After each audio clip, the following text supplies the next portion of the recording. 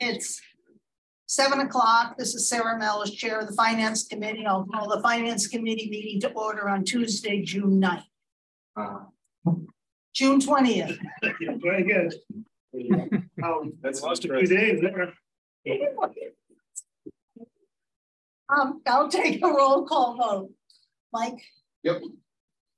Maury? Yes. Tom? Yes. Dean? Yes. And Sarah. I expect Andy to be joining us shortly. So the first item on the agenda is the OPEB annual report, and we have, hi Andy. There's a seat over there for you to smoke and see if you like.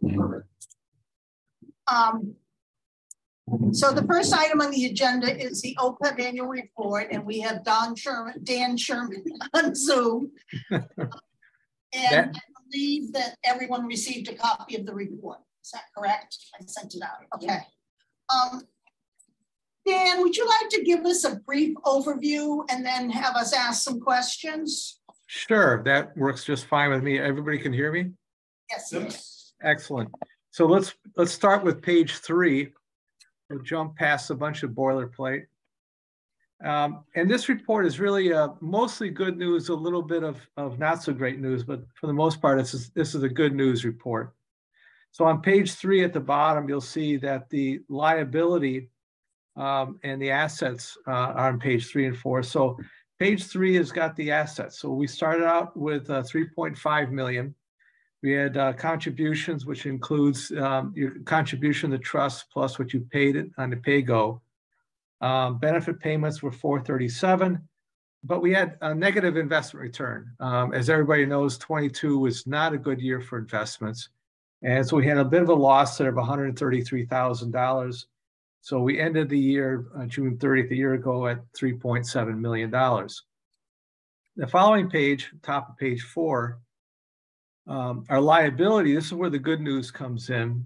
We had a liability of about $8 million at the beginning of the year, and normally increases, but then we had an experience gain of $1.4 million.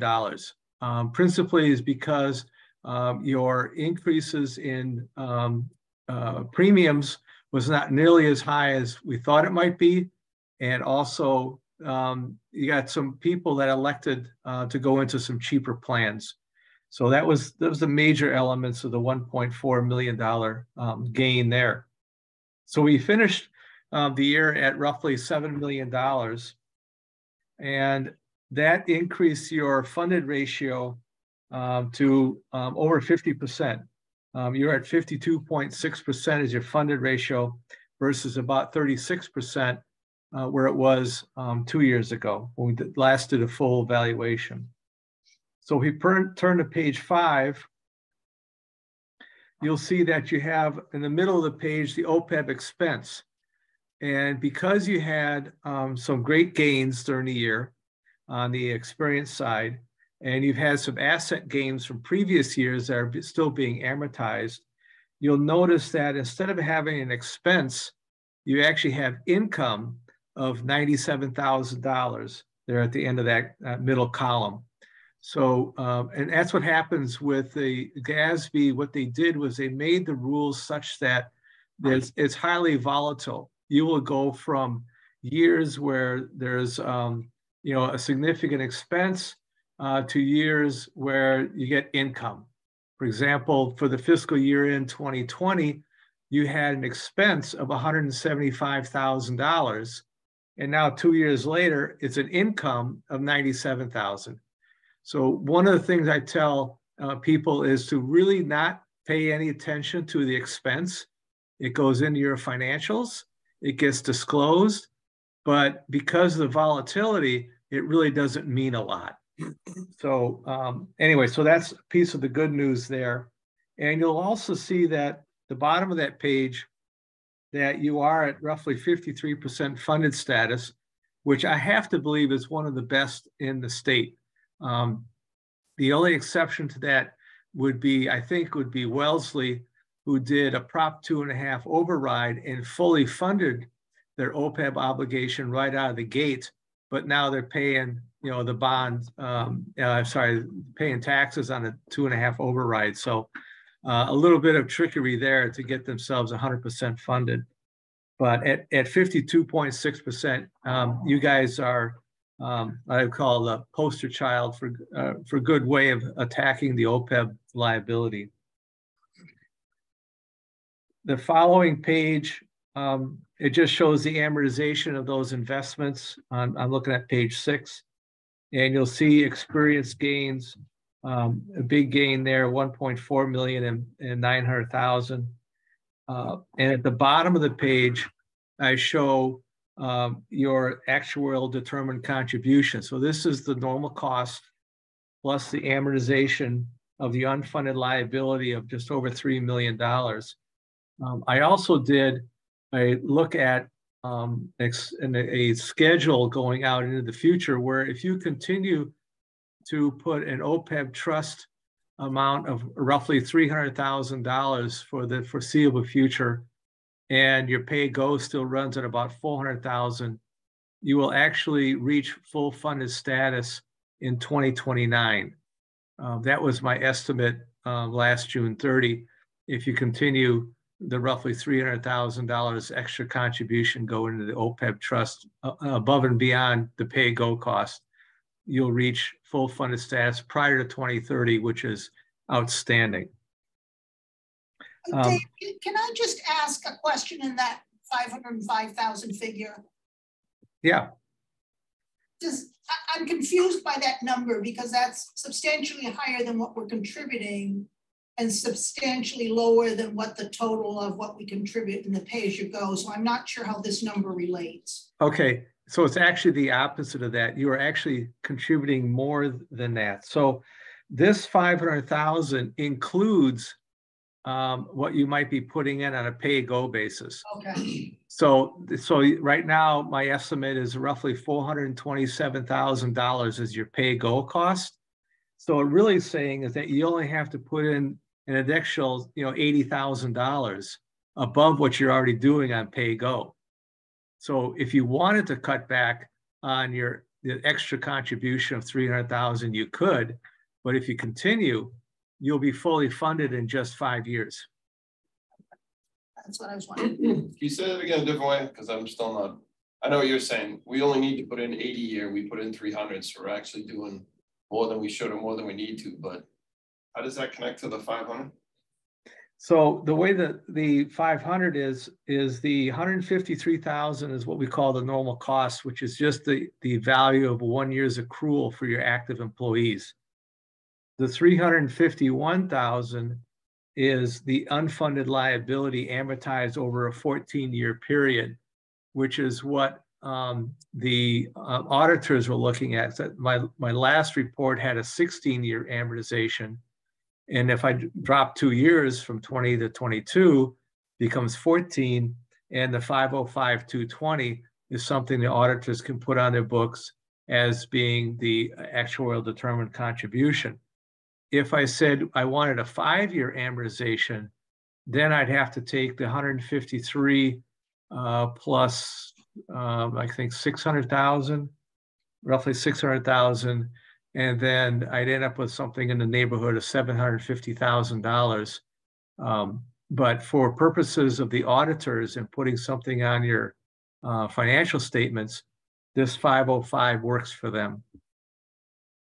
All right, I still don't follow, but that's fine. I'll think of it like this. You're saying if we just put in 80 grand a year, we're a wash, but by putting in 300, we're actually like going way ahead. And like you said, by 2029, projected to be fully funded, right? That's correct.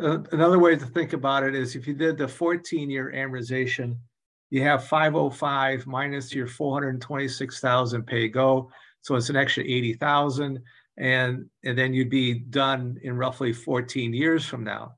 But if you stick with so if you stick with the 300,000, you'll be done in 5 years. Where's that other number? You said 426 or something? Oh, the pay-go figure. It's fine. I get it now. It's 505 netting with 420 something. Right. Yeah. If I go back to page 3, yeah, benefit payments. It says it shows 437 on page 3, but that 437 includes your implicit subsidy, which is a little over 6%. So if you pull out roughly 6%, you get the 426.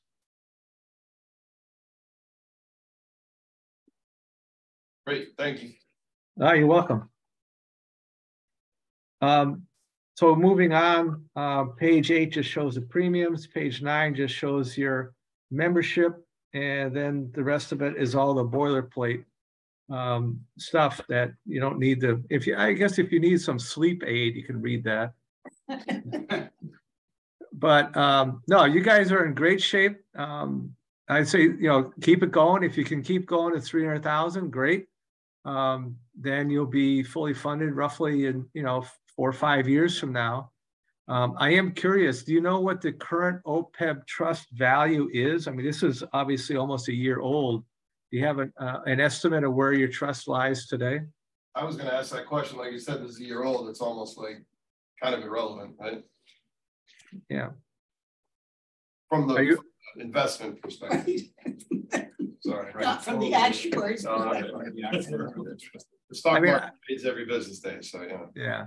I mean, I'm guessing you're somewhere over 400,000 now, but that's only a guess. Close, 3.8. Okay. All right. No, so you guys are in good. Yeah, you're on track. You're good. What do I compare that to? The 3.6 on page 3. 3675. Got it. So we're up 125 grand. Yeah. So what? Yeah. Clearly, the latter half of 22 is not a good 6 months.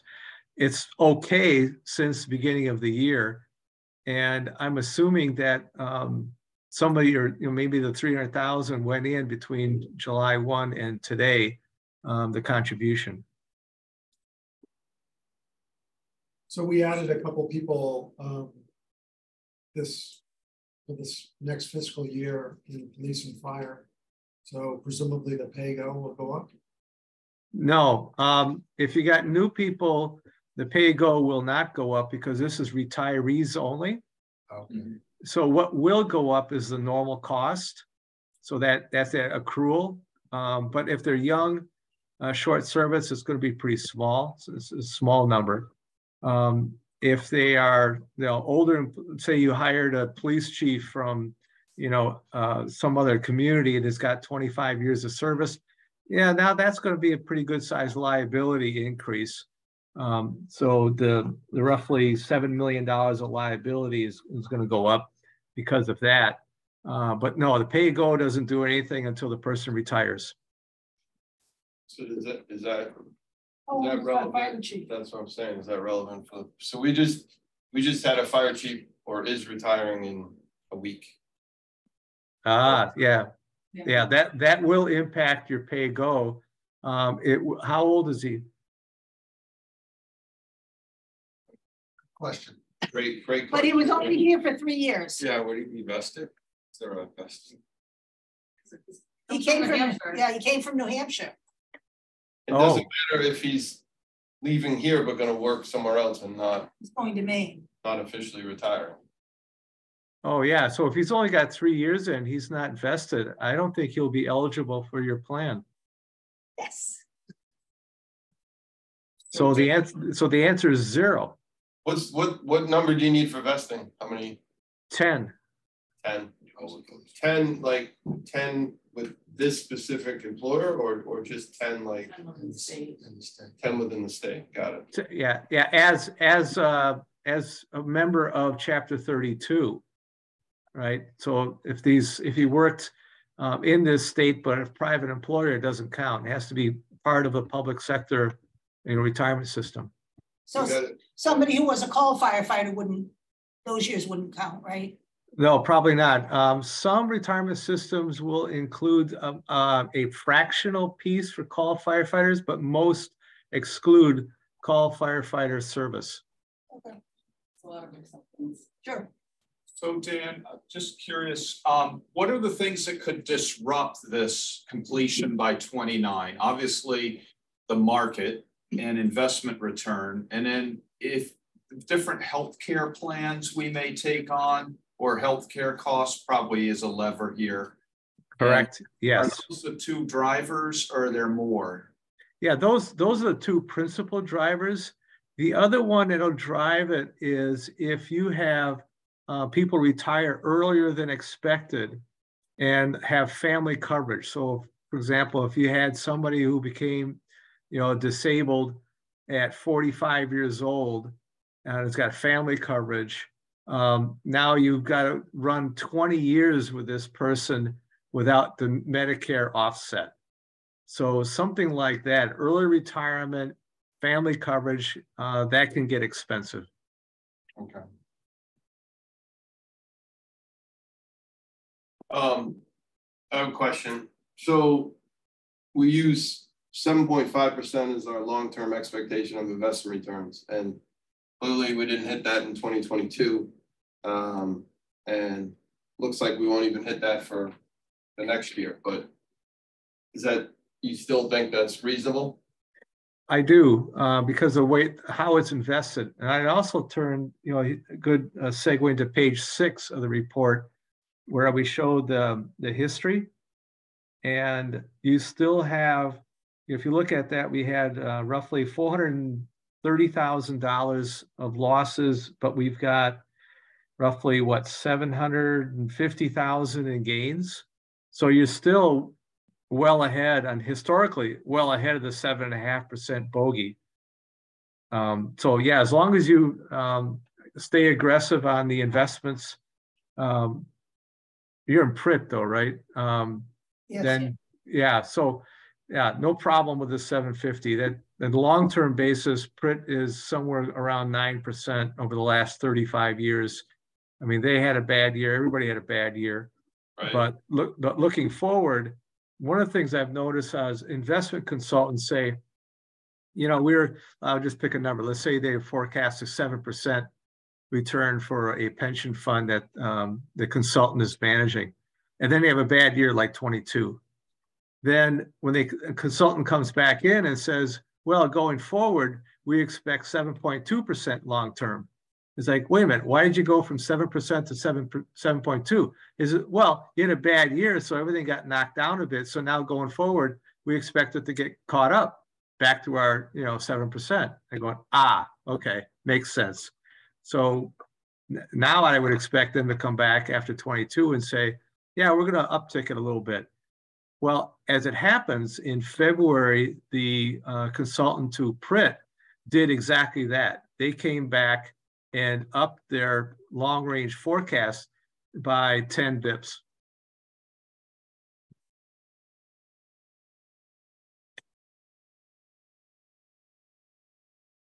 I got no one. Oh, I was just going to say one other question is that I know reading the paper and stuff over the last year or two, they're talking more about PRIT and, ESG type investing.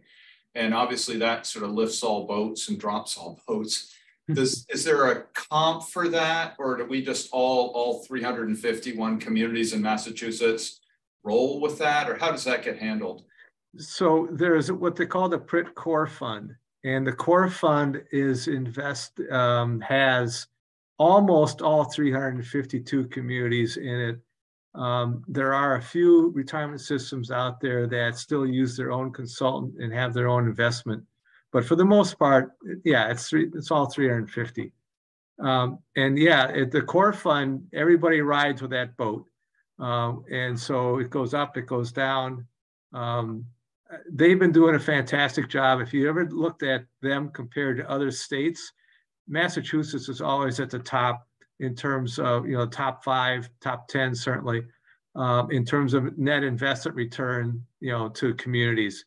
So it's been working great so far. I just hope they don't change it too much. So I'll facetiously call this the Wellesley number, since you brought them up as an example. Is there a way to calculate the Wellesley number for us? In terms of the funded ratio?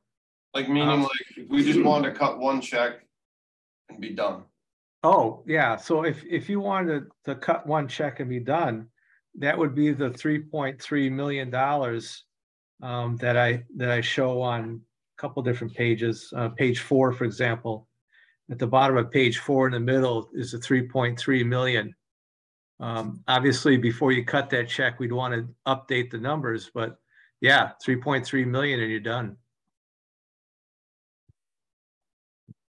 And at that point, all you'd have to do is maintain the normal cost of 156,000 and plus interest and inflation, and you would use the trust to pay your pay-go. So the trust would be sending the checks to, you know, Blue Cross Blue Shield and you know, Harvard Pilgrim and whomever.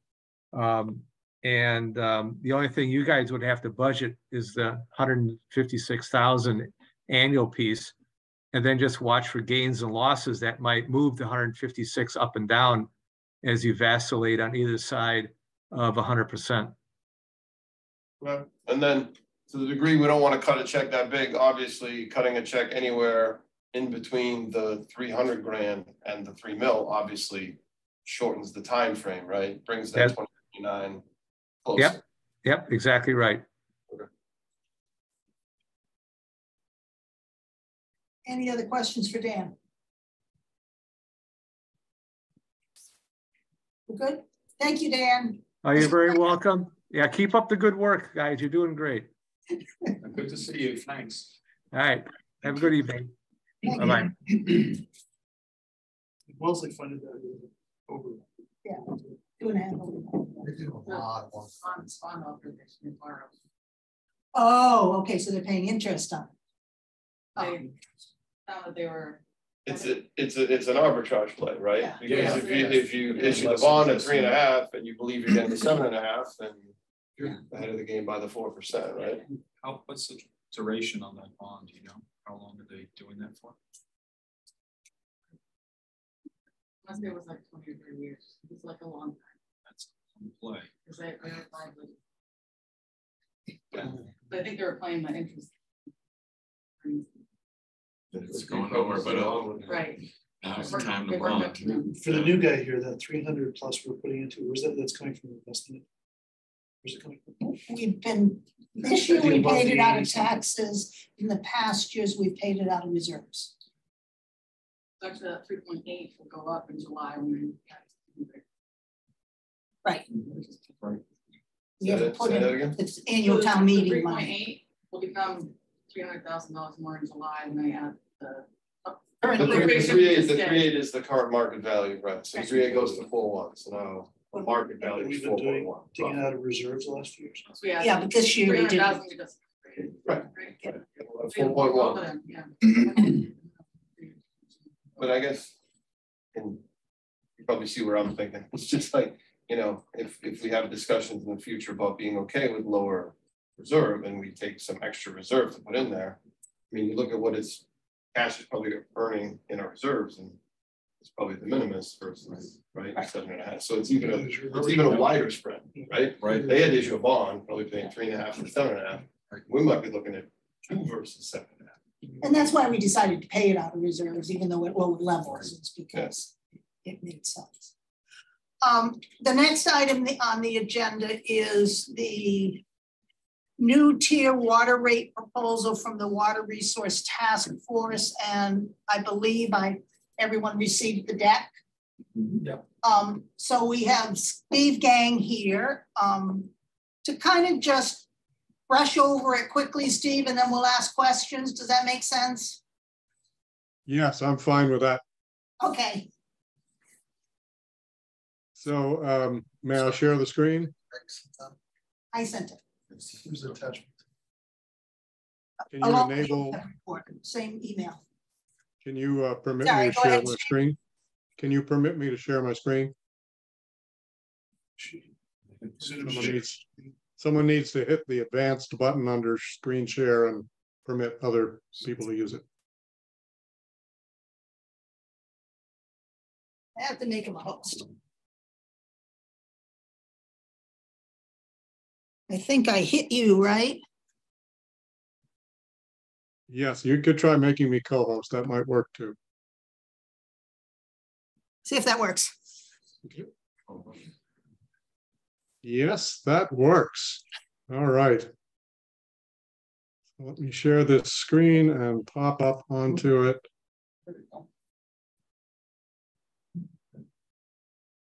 Yes, can you see the title page? Not yet. There it is. Yep. Okay. So to cut to the chase here, we've recommended to the select board a change in the typical annual increases in water rates, which are usually a few percent uniform across the what are now 6 different tiers of quarterly usage. And we've done that in order to begin the process of having the rates contribute to a more integrated approach to encouraging conservation, which is also going to involve a higher level of communication and education, and maybe even some forensics and advice to our largest water users, be they residential or commercial. But this step is part of a series of recommendations we're preparing. I'll be delivering in half an hour to the select board with an emphasis on number 2 here. Although number 2 is connected with number 1 and number 3. We're also recommending a pilot test, which we're ready to launch with 2 different vendors for new digital water meters. We are overdue for water meter replacement, which means our meters are probably under reading the accurate flows. And there's been a generation shift in the technology of meters. So that will help with conservation, because users will, for instance, if they care to, be able to look at their water usage in almost real time on their smartphone. And as I said, we also plan to increase awareness and education. The amounts we're going up, this is our current rates, which as you can see are 6 tiers ranging from $7 to $9 and change per 100 cubic feet. We're also recommending a shift to gallons because no one understands what a cubic foot is of water. And it would shift us somewhat in our current position, which is kind of in the middle, slightly above the average of 140 communities surveyed by the MWRA. This is for a comparable usage. It happens that Manchester users, mainly households, use considerably more water than almost every other community in Massachusetts. So there's quite a lot of room for conservation. Most of that usage increase is differential is due to irrigation in the summer. We also studied local rates, and they're kind of all over the map, but ours, which is the dashed line here, is again, kind of in the middle of the pack today, with very little differential from the lowest use category to the highest tier. So we take these current rates and we recommend, as of now, so July 1st, that the lowest 2 tiers be consolidated essentially into one, almost the same cutoff, and that their rate be reduced. This will generate a relatively small savings. Most of these, I think it's 1,100 households out of the 2,000 in town are in this category. They'll save, $100 a year on average, maybe 200. Tier 3 becomes our second tier, and that goes from $7 to $8, so a modest increase. Tier 4, about the same, from $8 to $15, about the same usage. Tier 5 and 6 get combined into one tier in our recommendation, and about doubled from around $9 blended to $20 per cubic foot. Just for reference, right now this system in red charges about a penny a gallon on average, 0.8 cents here and 1.1 cent here or something like that. And this would raise it to about 2 cents a gallon. And as you know, if you buy, the least expensive Poland Spring package you can get, let's say at Costco, you're paying on the order of $6 a gallon for drinking water. Can I ask a question? Sure. I know what you said about irrigation, that's probably one of the biggest drivers, but if you just set that aside, like if you just took a house with, I don't know, say 4 people, 5 people with no irrigation, where do you think, where does a household like that drop?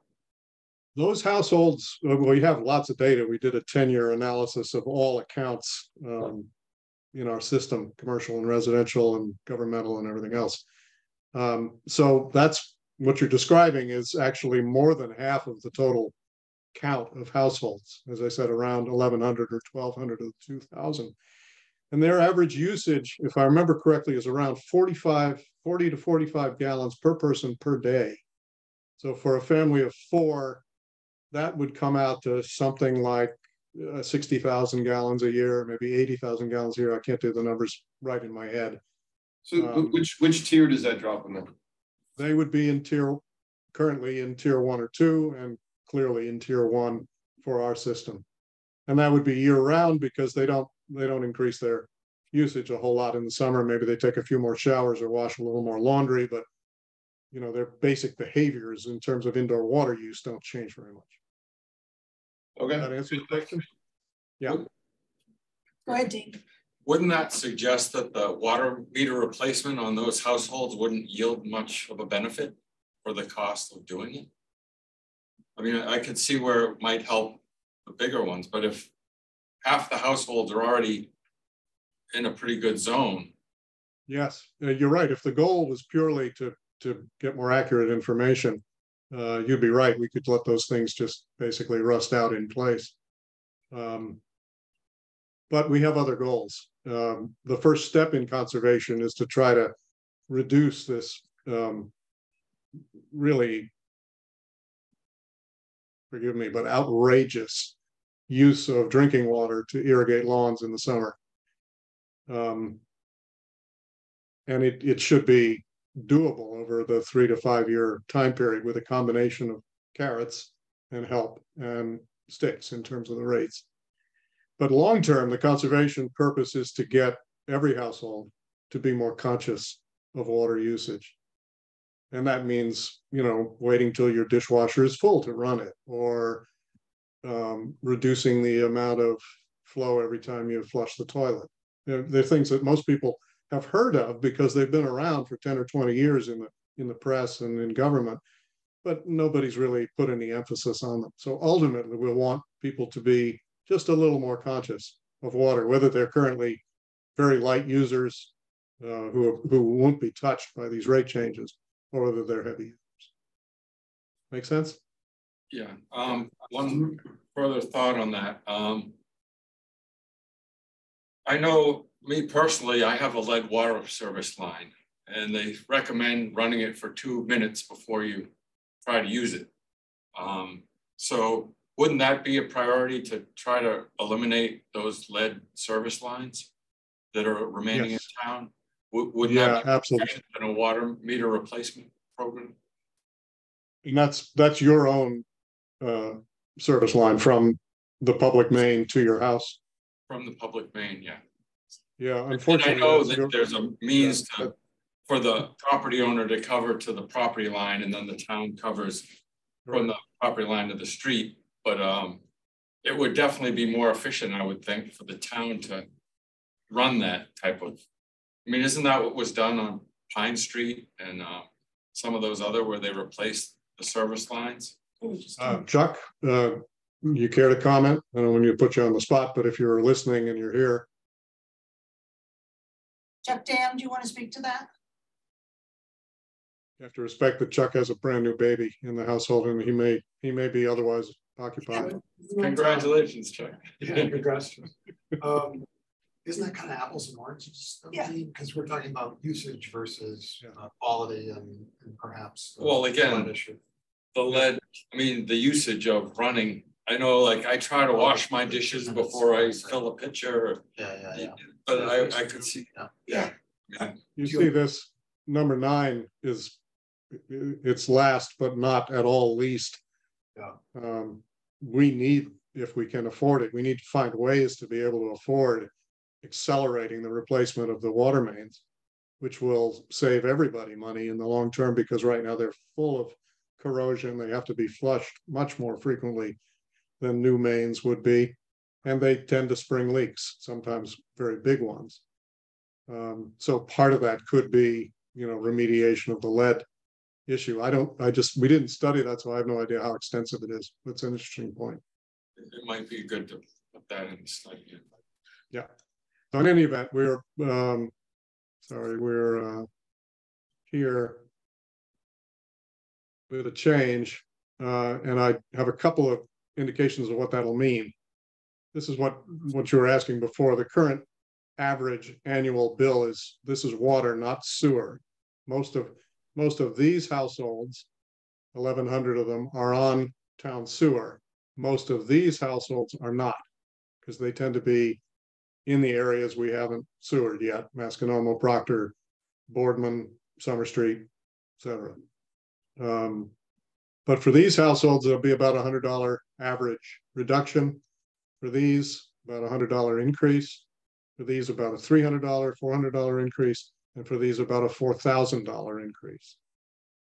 And the select board has asked us, in light of this kind of numbering, to make sure that we have in place a letter to notify people long before they get their next bill under these new rates that says you may experience something like a 30 or 40% increase, depending on how you use water this summer.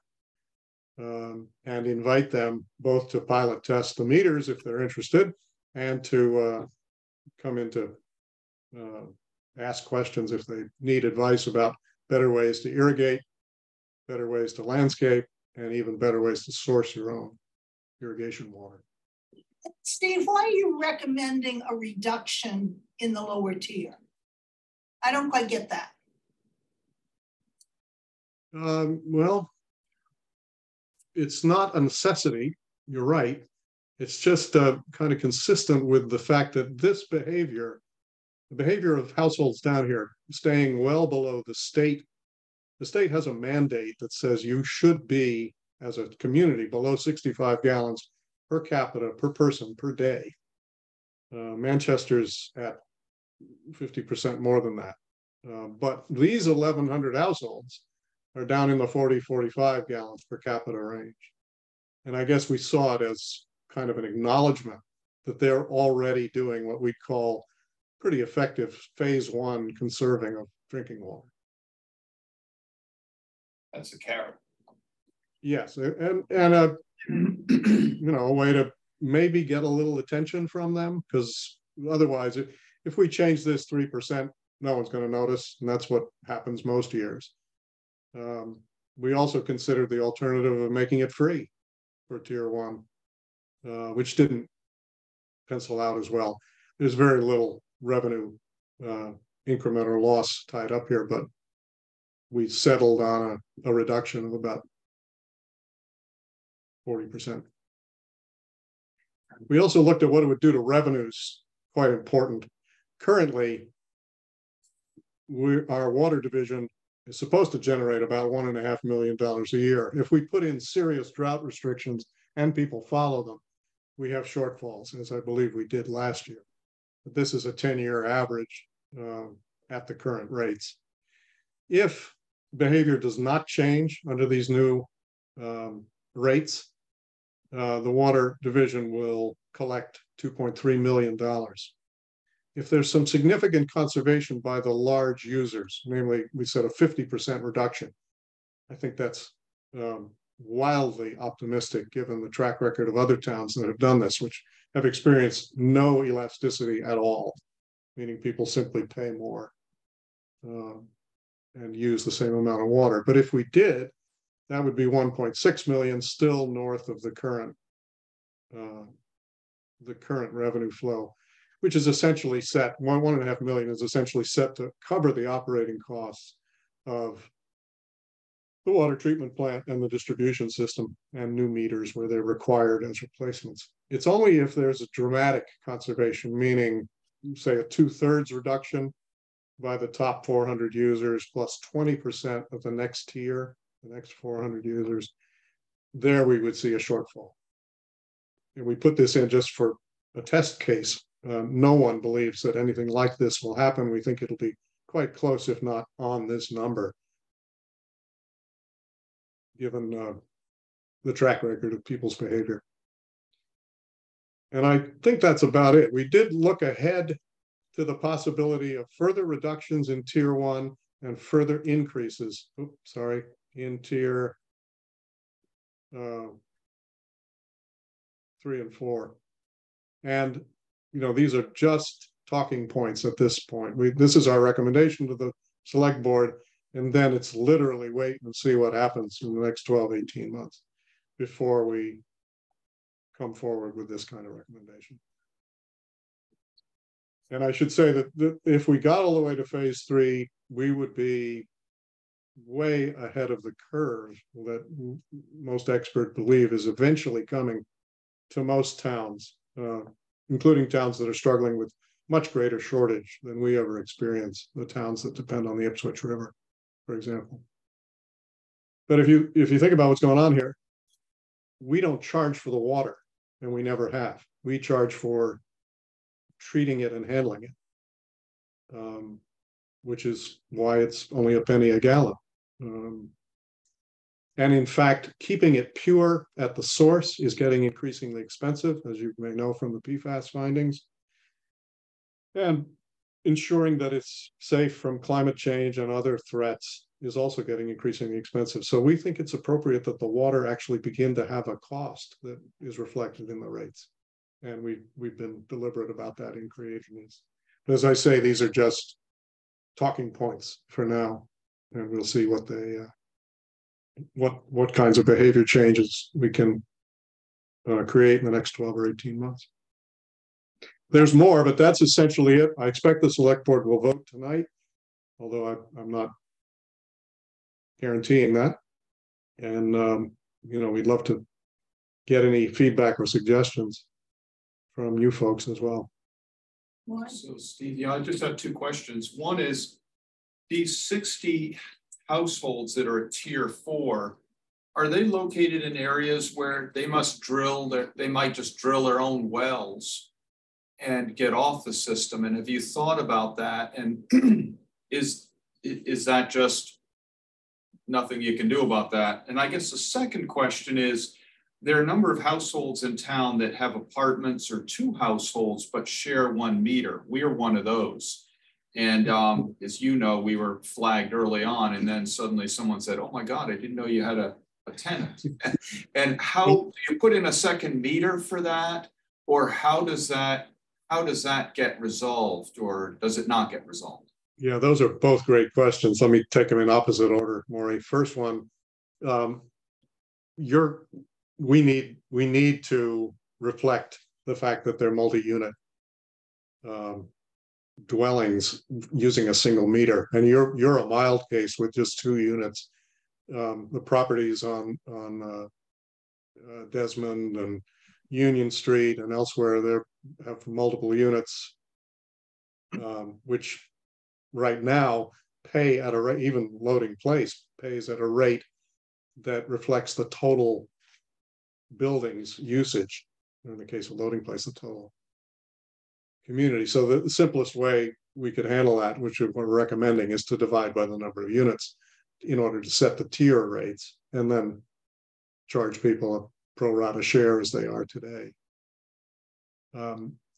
In terms of your first question, we're actually going to be encouraging people to explore private wells, which are not inexpensive and they're not guaranteed, but the limited experience so far, especially in the Smiths Point, Proctor, Masconomo area, in the Boardman area, and other kind of outlying high usage areas in town, the experience has been pretty good, meaning many of the wells have produced perfectly usable irrigation water of the few that are drilled every year. Some of them produce saline water and can't be used. Others produce water that, as is typical around here, is relatively high in iron and manganese. And that can be a headache. It's not dangerous to the plant life, but in an extreme case, it turns your lawn slightly red colored, which is probably not your cup of tea. But the good news is that for all of those locations, our hydrologists have determined that there will be no negative interaction with the aquifer that serves Lincoln Street well, nor with the one that serves Round Pond, our second production well out in Hamilton. So we feel fine about encouraging people to do it.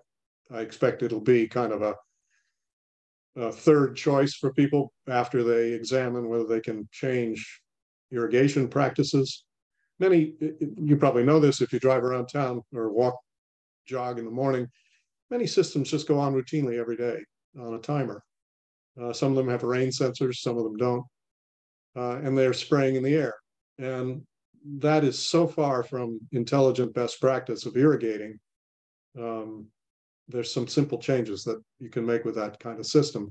If you water every day, your grass will grow very shallow roots.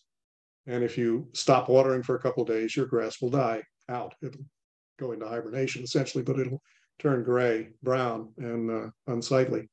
If you water heavily, less frequently, your grass will grow deeper roots and will be more resilient against drought. So that's number one. Number two would be landscape changes to stuff that isn't quite so dependent on frequent irrigation. And third level would be sourcing your own water. Some people may, in fact, if they're building new construction or they're venturesome, they might try gray water systems, which are permitted now under Mass DEP regulations in Title V, but they're very uncommon, or a private well. That's more of an answer than you expected, I'm sure. Dean? Yeah, so I was very glad to see the Gordon College mentioned in there because they have been expanding parking, and that is really close to our reservoir. And yes, yeah, maybe expand to see what kind of pest management they're using on their lawns as well for the runoff.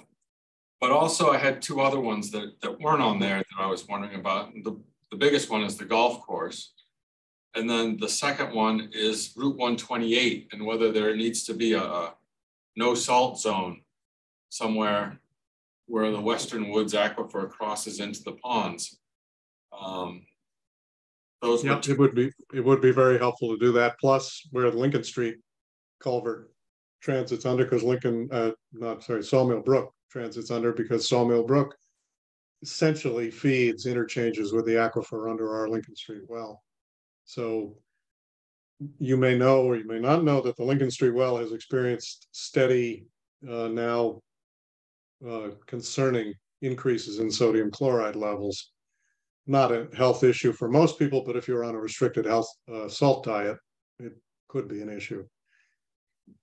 And it's very hard to filter out, in fact, impossible, essentially, without desalination, which is terribly expensive. So it's much better idea to try to prevent it. And it has to be, to some extent, road salt from 128, from our own streets, and conceivably from our new parking lots at the high school and the elementary school, although there's a firm resolution there to use other ice melts besides sodium chloride. Yeah, if we can only get the tea to use something besides that blue ice. Yes. Yeah, because they pour it on. But that's more a harbor pollution than a water. Yeah, that's further down on the list, but you're absolutely right. That's the other issue with irrigating. A lot of the properties that are the heaviest users directly drain into the harbor or the ocean. So it's estimated that less than 30% of the chemistry they apply to their perennial ryegrass actually reaches the plant. Most of it runs off or evaporates.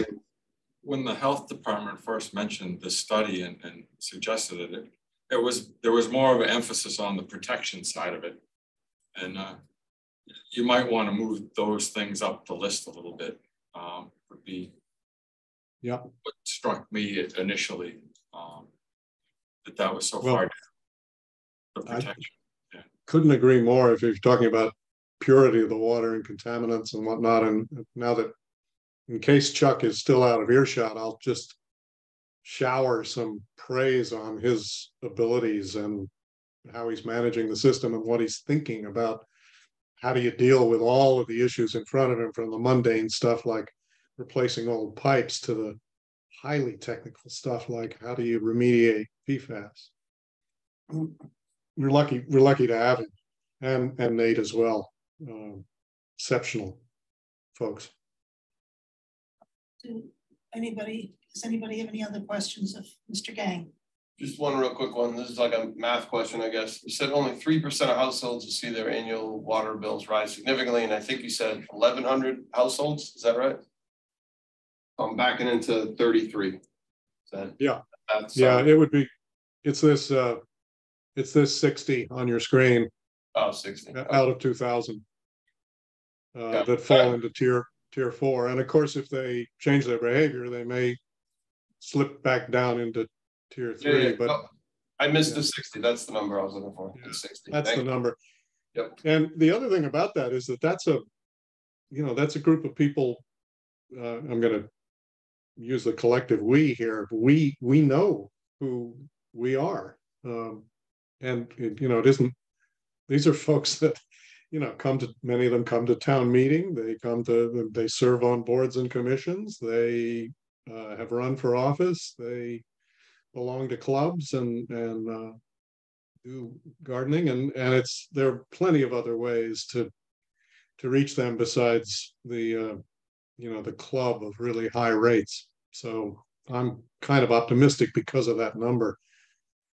We prepared a list of about 400 to be safe. So it would be the 60 plus the 255 plus some flux over the last 10 years in terms of who might have been sometime in the high usage level.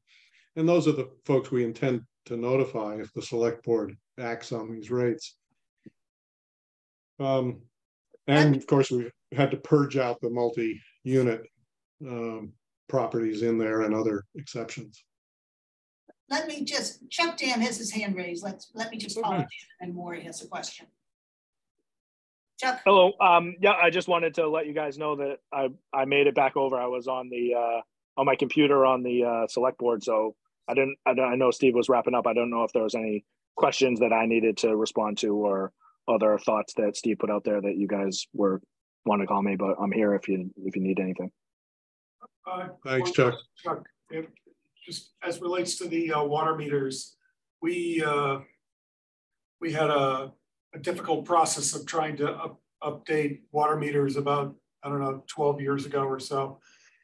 Is the thought that if we go down that path of updating the water meters, is that we would contract that out? Yeah, that's how I envision it happening. We would do an RFP. I'm sure Steve talked about the idea of doing a pilot. So, we get some information now. About a year from now, we would be hopefully receiving, or maybe even less than a year, receiving qualified proposals from vendors for both the purchasing of the meters and the installation. We could do it in separate contracts, but generally, we would contract that out. I wouldn't be able to guarantee our guys to get that in a timely manner. Before. Thank you.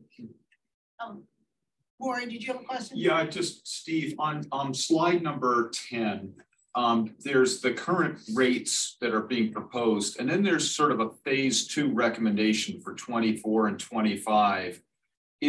Are you all voting and recommending that those be put into place, or are you really starting at the kind of current 24 rate, see how it goes, and then evaluate from there?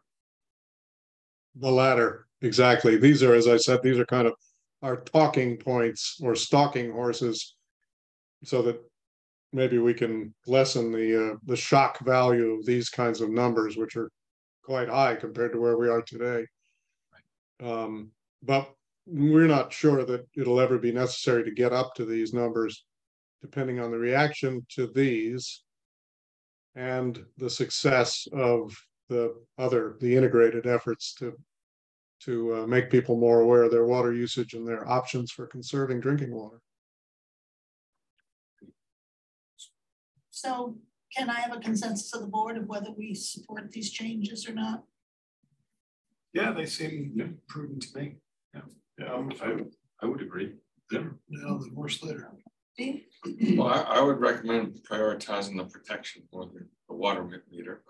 Overall, the program is I would adjust the priorities a little. I guess what I'd say to that is, if this works out the way that most of us expect it to, it's going to generate some additional revenue, and then that revenue can be used for protection. Right. Right? So, Yep, that's a good idea. Yep. Good. Well, thank you. Thanks, Steve. Thank you, Steve. Thanks for time and attention and all your work. Thank you. Okay. We can figure out how to shut this off. Operations, right? I'll solve that. It's true.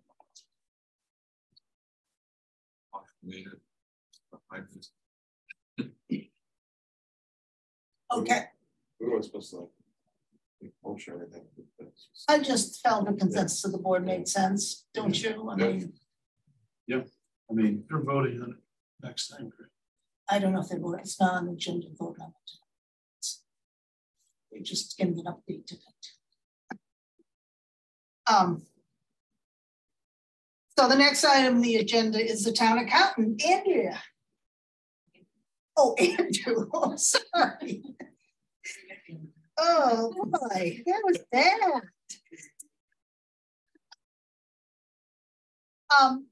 So we have, I sent the spreadsheet around to people of the transfer requests, and then today Andrea sent one more, which was 25,000 from water salaries to water expenses.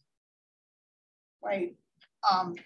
So did people have a chance to take a look at the spreadsheet? I looked at it, but there's too many different colors. Okay.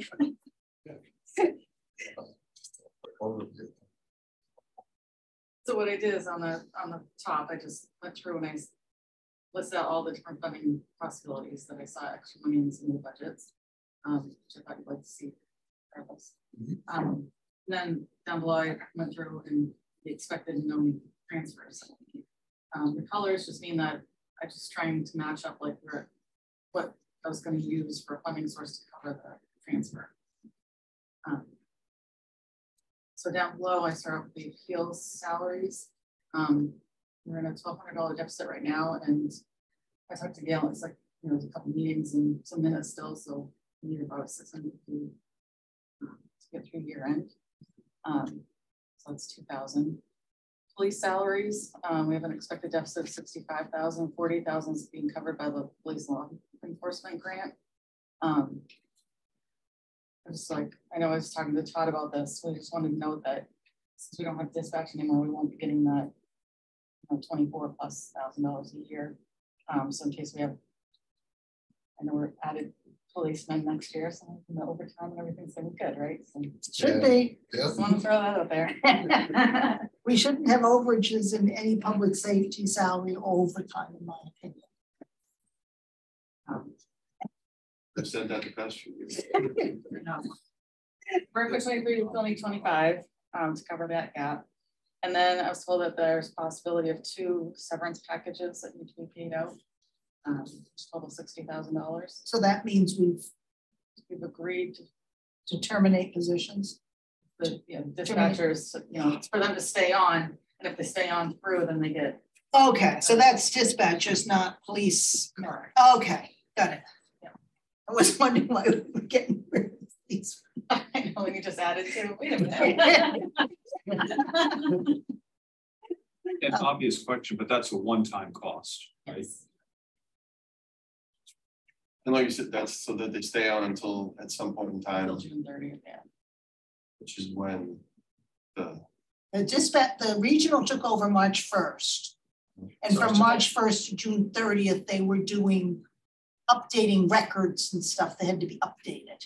okay. And originally, I think when they agreed, when we were moving dispatch, they're like, oh, we're going to be out of a job. And we're like, well, no, we're going to transfer July 1, but then it ended up getting pushed out, but they already had the agreement that it could stay through June 30th. Okay. But I believe there was a heavy records transfer that had to occur. Yeah. But the Morris point, obviously it's a one-time. Yep. Yes. One time unforeseen. The next one is the health salaries. That 5,000 is for more hours for the public health nurse. She did some more work and some complaint work before the new public health director came on. So we don't expect that type of thing going forward because of the new health director. Okay. And Singing Beach and lifeguard salaries. I talked to Cheryl, and you talked, for FY24, like, increasing the rates. So that went into effect this month.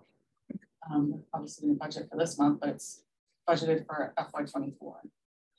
So again, I don't expect this in next year. Selectman's office. The town reports and the warrant were much more expensive because it was significantly more pages to print than has been in the past. We verbose. Yeah. Well, shortly next year. Off the word here. Yeah, those bylaws are pretty. Yeah, and the town hall and common. So the 25,000 estimated electricity needs. I looked into this and I realized that last year I probably should have carried money over because we ended up paying April, May, and June last year, in July, August, and September. And so I want to catch up so that we're actually paying for July through June. So that means I need also July, August, and September. No, I need April, May, and June. So technically I'm paying April, May, and June twice. Okay. Is the cost in town hall, since we switched to the new heating system, are those electricity costs more than we expected they would be? No. They're actually like, we're steady. Yeah. Okay. Steady.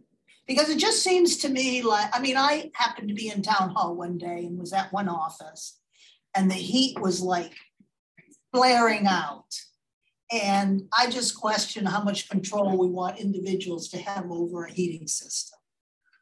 They should be programmable so that they're like green. Well, what the person said to me is it had been really cold when they came in the morning.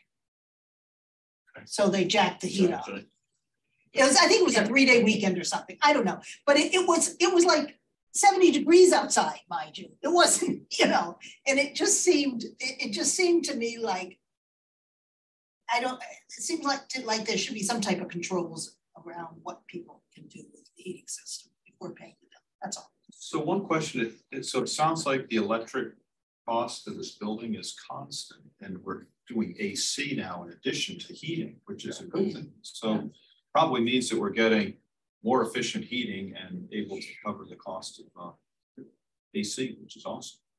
Yeah. Well, now I know the past 6 months, there was a really big rate hike by the state, and they were going to do a correction for this next 6 months. It Didn't go down? It went down a little bit, but not the 50% they increased it. Right. As I wait for 18 months for my solar. But no, they decreased it some, but not all the way down. Because I was wondering if with the decrease, it would be better to pay that in next year's budget again. Well, the bills come up. I was gonna say, we're locked in to our rates through December of 2023. Okay. We're actually gonna go up January. Okay. We should just get caught up. So that's why I was like, I'd like to catch up. Yeah, if we're caught in the rates. Can you just explain that one more time? Sorry, the catch up thing. So last year, instead of paying April, May, and June in fiscal 22, I paid it in 23. But I should have carried money over from 22 and I didn't. So she's paying 15 months during this fiscal year. So it's really to catch up. It's to basically. She paid 9 months the year before. Right. Why did we do that back then?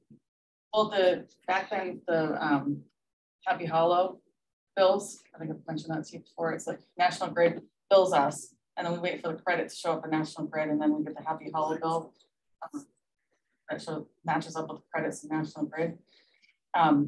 They've been running like months behind, and I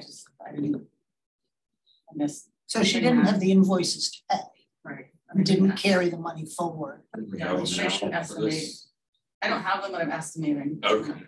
So I'm catching it. So is that same system in place, but you're basically estimating forward, even though you don't have the invoices? Right, so I'm probably gonna end up carrying money over into July, August. Hopefully not September. Hope not. So that's that one. Just having something more salaries and overtime than I calculated previously. So I think that original budget amount I calculated on just the salaries, not overtime. So a little bit. Election registration, we've had, we have another town meeting that we weren't expecting. And then the town meeting sound costs were more doing it. They were so stellar. I know these special town meetings cost money to run, and if we're gonna have one this June, I really think we should try to avoid having one if we can. I mean, we did, that was one of the reasons why I voted for the COLA. One reason to have one in the fall is so we can adjust the date for the annual town meeting to the end of April, give us more time. That's not on the June agenda. Can we put it? It's too And then late. like for the fall, we kind of get all the planning and bylaws and all the like kind of really focus on non-financial stuff in the fall, so you don't have that. I have a concern regarding the resident sticker prices and fulfillment. I don't see that we're saving any time in town hall on labor. And it seems to me like it's costing us a lot more. I mean, I went in online, ordered beach tags. I had to go down to town hall, to town clerk, to get my beach tags.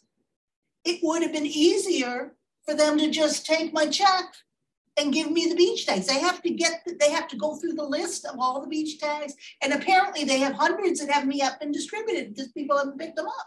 I'm really concerned about this new fulfillment system being too expensive. Yeah, I agree. That didn't seem to be working. Are we taking a revenue hit on it for like a percentage? Is whoever's coordinating it pulling a percentage for this? Gonna be paying somebody. Yeah, a little bit. I haven't done the exact percentages. It's kind of lost in the mail, or is it? Can you sometime do the calculation as to what we're paying for all of this beach sticker and anything we've changed and what we had paid before, just to see? What was the argument to change the whole process? It was supposed to be easier. And last year we went over by $7,000 or $8,000 because it was worse than they thought. Yeah, because we thought we could include the stickers in with the motor vehicle excise, but we couldn't. So they ended up having us mail that completely separate. And this year was a separate mailing too. Yeah, because we and it would cost more for them to stuff the stickers in with the motor vehicle excise than to just send them separately. Wait, yeah. what? The way the company says, because like they have a machine that that prints out your one pager and folds it and puts it in the envelope. Whereas if you have 2 pages, they have to have manually human. Yeah. put it in. Don't know Boy Scouts stuff. Wow. Little letters. Okay. So for that, I think that's just something we need to look at before we do the take into consideration in the 2025 budget. It disturbs me. That sounds like a violation of the if it ain't broke, don't fix it, because it wasn't broke. Right. Yeah. They try to improve it, but Right. it wasn't broke. police, well, I'm just gonna lump these two together, the police and COA van, vehicle repairs. We've had like all the COA vans and one of the police vehicles all failed inspection. So we had to do brakes and electrical harnesses, all sorts of stuff. So that was definitely unexpected. Are they not driving incorrectly?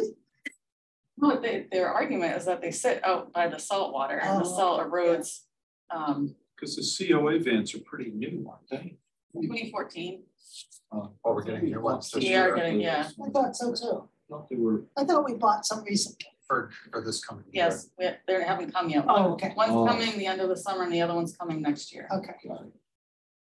What, Sorry, go ahead. I was thinking, maybe if we just repaired one for 8,000, maybe we only get one new one instead of two and take this out of next year's budget. I mean, if we just We've put already got a $8 grant grand. for- Yeah, we already got a grant for 2 of them. And then with this one, with the, these vans, Nancy's been quoting them, and it looks like we could probably get $30,000 to $40,000 if we sell it next year. So at least recoup some of these repair costs. But otherwise, Yeah, like a brake job is a fairly standard thing. Right. You have to do periodically. Well, that supports the idea to pay it, you know, June 1st for next year, out of next year's budget. But I think what Andy's saying that I agree is $8 grand to do a brake job and some hoses. That just sounds high. But Is some- that another public, is that like a prevailing wage thing? Oh, right. Like the roof over to. I mean, four sets of discs and pads should be $2 grand tops, right? Yeah. And now some hoses another $500. I don't know. It was for multiple vans.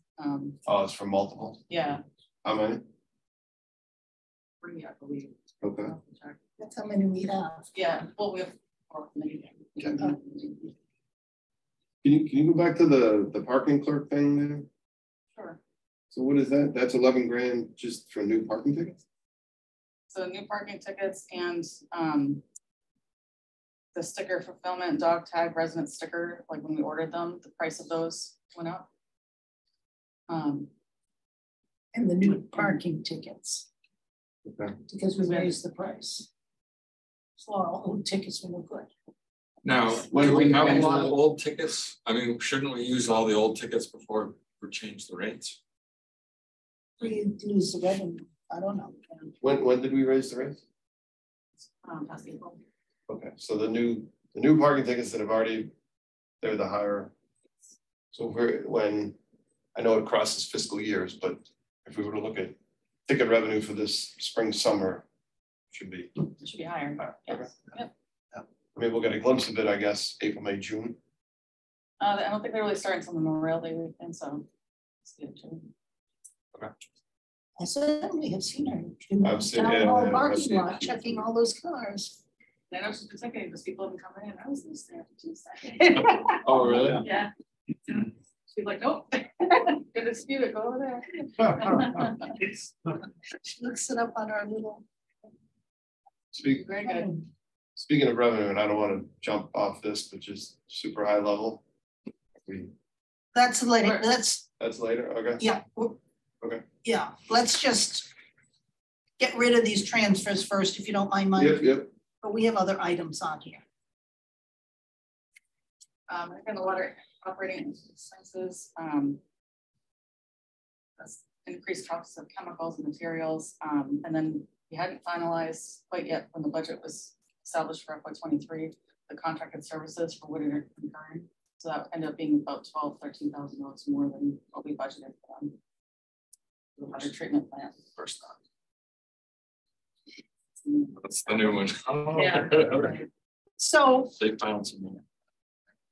we're doing transfers of 198,000, and we have 238 of expense savings for a net of 40 grand. Excluding the revenue differentials.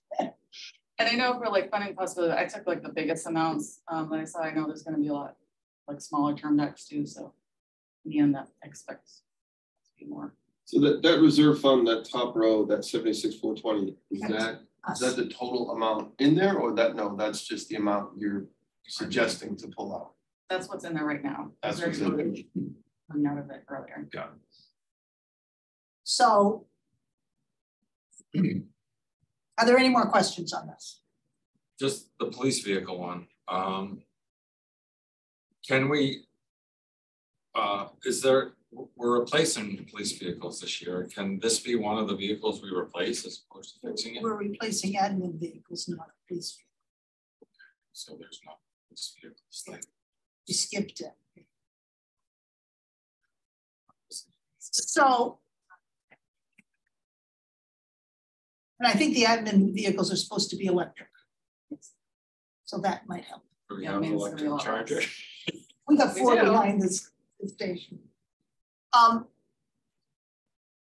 so I'm wondering if we can have one motion to fund all these transfers and then authorize me to sign the FinCom transfers on behalf of the board instead of going through each one individually. Because the net impact is, like you said, 40 grand drops down. Yeah. Right. That makes sense.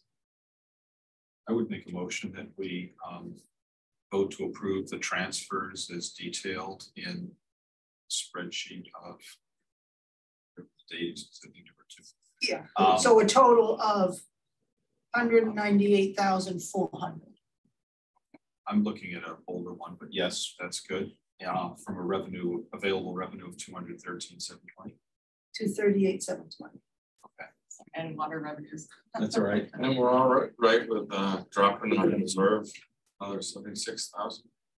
Well, it goes away at the end of the year anyway. There's no choice. This is our FinCom reserve. The extra goes to free. So the $20 left will go into free cash. I see. I thought we drained it on the overtime fire. No, We used a big chunk, Yeah. but we didn't drink because Use it at 16. Yeah.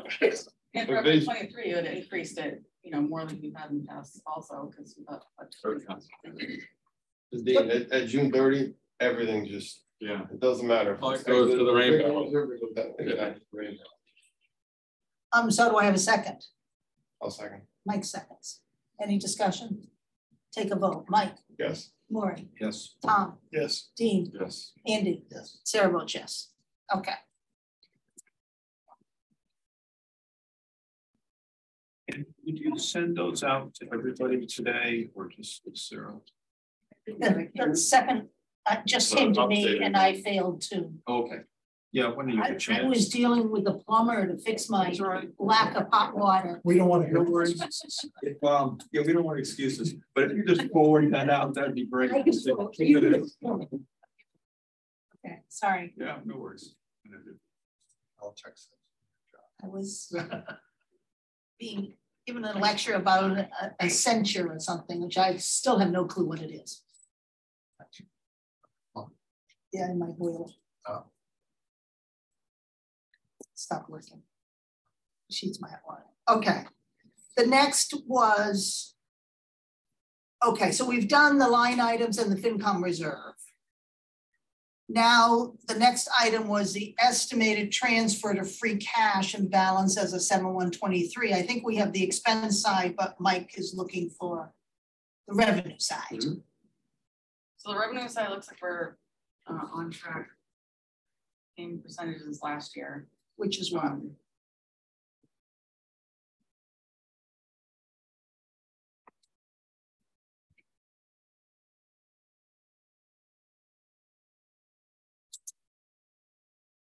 $230,000. That was right.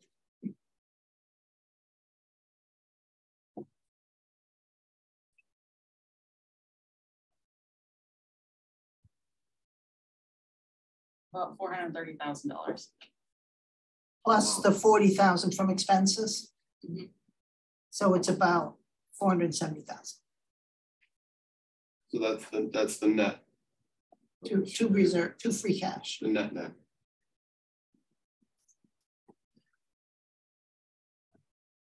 Yes. So to say the same thing a different way, I think initially we had targeted it's going to end up at like 9.8%, 9.6%, but clearly this will push us over 10%. But we did use 1.6 free cash. So like so the DR has like I'm seeing it, like if they do the calculation of how they can use your balance at the end of the year. So take your fund balance, revenues, expenses that you close out, any real estate outstanding, grant deficits, any free cash that you voted at town meeting, and your deferred revenue. And it came to $3.2 million estimate for year end. So that's 380,000 less than what our free cash was certified for FY23. But that, am I correct that that includes what we voted on at the April town meeting? For So like if you have, if there's something funky that goes on, and if we vote things at the April town meeting to pay from free cash, yes. doesn't that down adjust your number as a 7-1? Or am I wrong in that? It'll adjust down your number that was certified for this year, right? Right. To get to your FY24. So is the 3.2 million before the town meeting votes or after the town meeting votes? Okay, that's where it gets funky. So, in my opinion, our free cash as of 6:30 would exclude what we voted at town meeting. Because we haven't spent it yet. Right. Yeah, that's the way I think of it. Is it, but whereas the way the state does it is they assume you've spent the stuff. State pulls it out. Once it's allocated, Yeah. once it's voted as allocated, it's out. Yeah, Even though it's still cash there, flow wise, it's not, or right? fiscal year wise. It's not. So that would Yeah. add And if we- 1.6. Right. Okay. That's what you- I mean, So essentially we're at 4.8 and then we're talking about adding in about another 470 estimated end of this fiscal year. right, it was- well, I it can't just, do math up in my head. Oh my God. if I was to look at a bank statement for June 30th, Right. so we don't need to worry about the 160. Prove that it's just cash. It's gonna be 4.8 plus the 470. Is that right? It's gonna be about 5.2. Or did your 3.2 include the 4. 470? No. Yeah, the 3.2. Yeah, so she's already Yeah. included the Okay, 470. all right. So it's 4.8. So the bank 4.8. statement would show 4.8 as of June 30th. Roughly. And that's stabilization plus. Both. Stabilization is at like 1.6 or 1.8. 1.8. 1.8. That's the 2/3 vote to. Right. Okay. Yeah. Okay. Have a special town. Okay. So that answer that question? And so the next item on the agenda is town reserves and what data do we need to look at to establish a new target? Because at our next meeting, I think it would make sense to discuss the reserve situation and what we feel we want to carry as reserves going forward, which will help them with the budget. And I just don't know, I'm not sure what type of data we should be looking at. I clearly have a concern because our stabilization is so high. And it seems like we need a certain amount of additional reserves that are not in the stabilization fund. So Yeah. is a potential way to address that, to try to vote to have some of the funds from stabilization moved to normal reserves? Take 1.8 down to some slightly lower allowed? number, As long as they have a 2/3 vote. and do towns do that? I mean, do we have any benchmark data on what people have for stabilization versus total reserves? That's what I'm looking for. What benchmark data do we want? So as I mentioned before, I have the benchmark data. Now, I didn't have it broken down stabilization versus free cash, but I got a lot of data on towns. That's all right. Is it combined or What's that? is it combined stabilization plus? Yeah. I mean, I'm sure there's a way to dive in. I'm getting it from Andrew, that same ELR, BLS, yeah. ELS. Yeah, right? yeah. Yeah, so I pulled the cells for you guys for like what other communities have free cash. And Do you know when you said that to us? on authorization. Remember the bond ratings, like Yeah. comparisons? Was that in May? Yeah, I'll find it and I'll forward it again. Thank you. Yeah, Okay. Okay. I found 20 towns that are AAA rated that on average have about 5% total, that's stabilization plus. You know, most of them have regional school districts too. It was a mix. So some yes, some no. So like, I think Cohasset was one and they're not regional. Sudbury is regional. So it's a mix. I think it would also be helpful to have all the other money. Outside the fire engine fund, we've got enterprise funds, we have capital fund allocations that we haven't spent, all that kind of thing, just so we could look at the total picture. If that variance continues to grow, like the variance between actual cash in the bank versus like what we say we have because it's been allocated, like that's a problem, right? Right.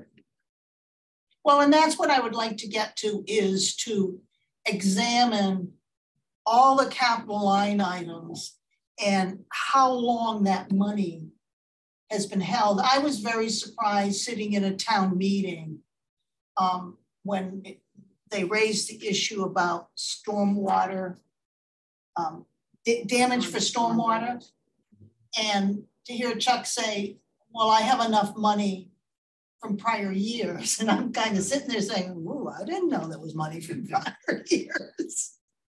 And that's not the only thing. Right.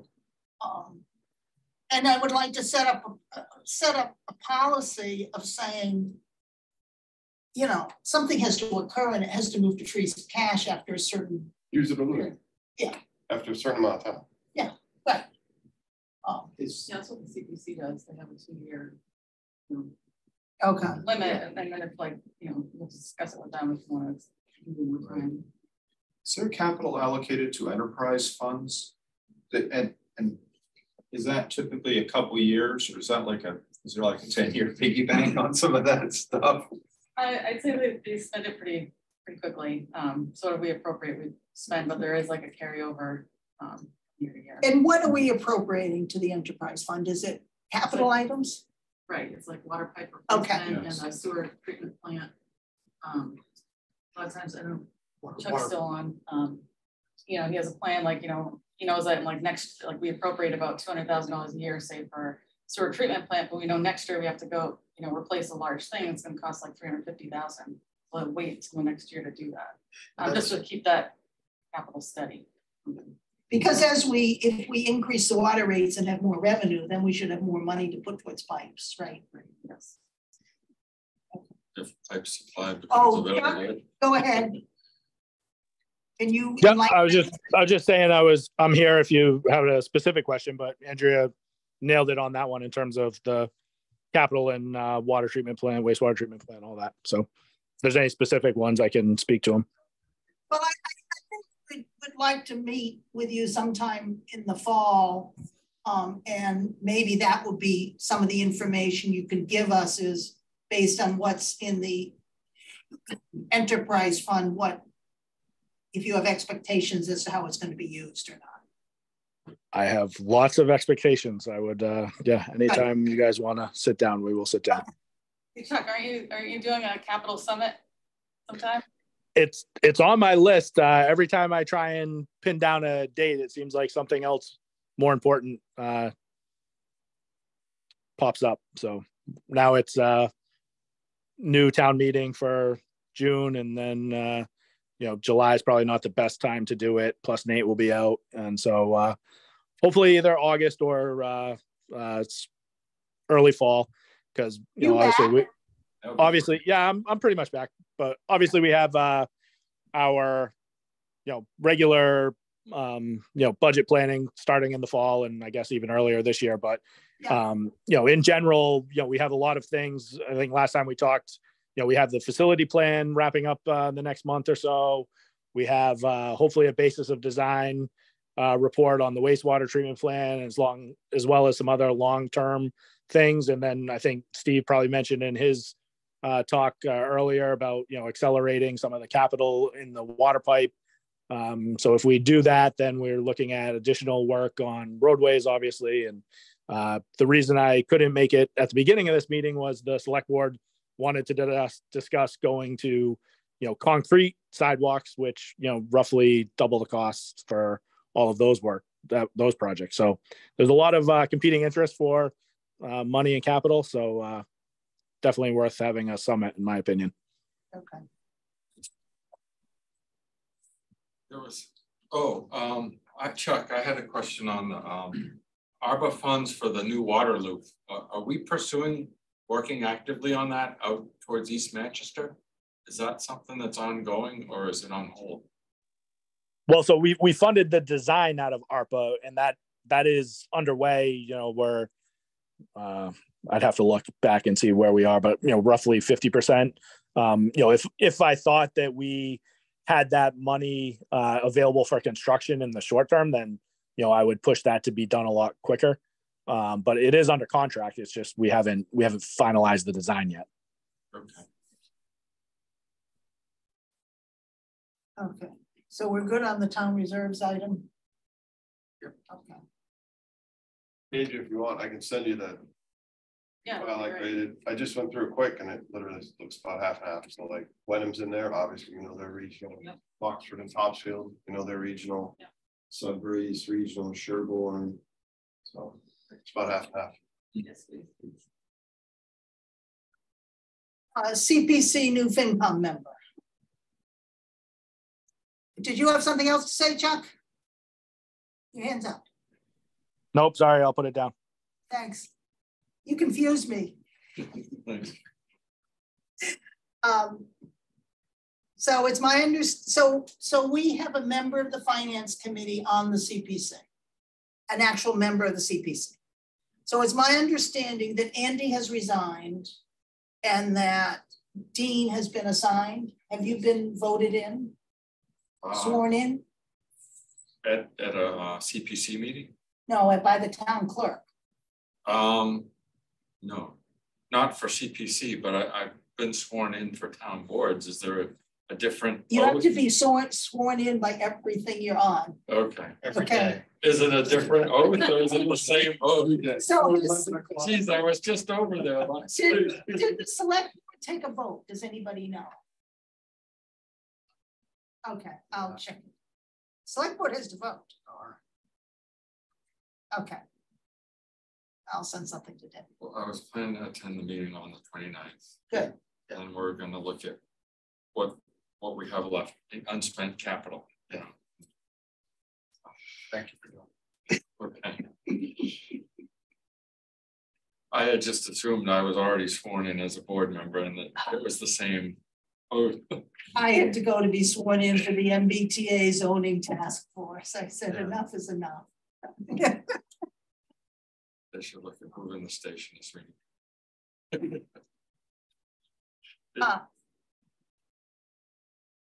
A liaison assignments.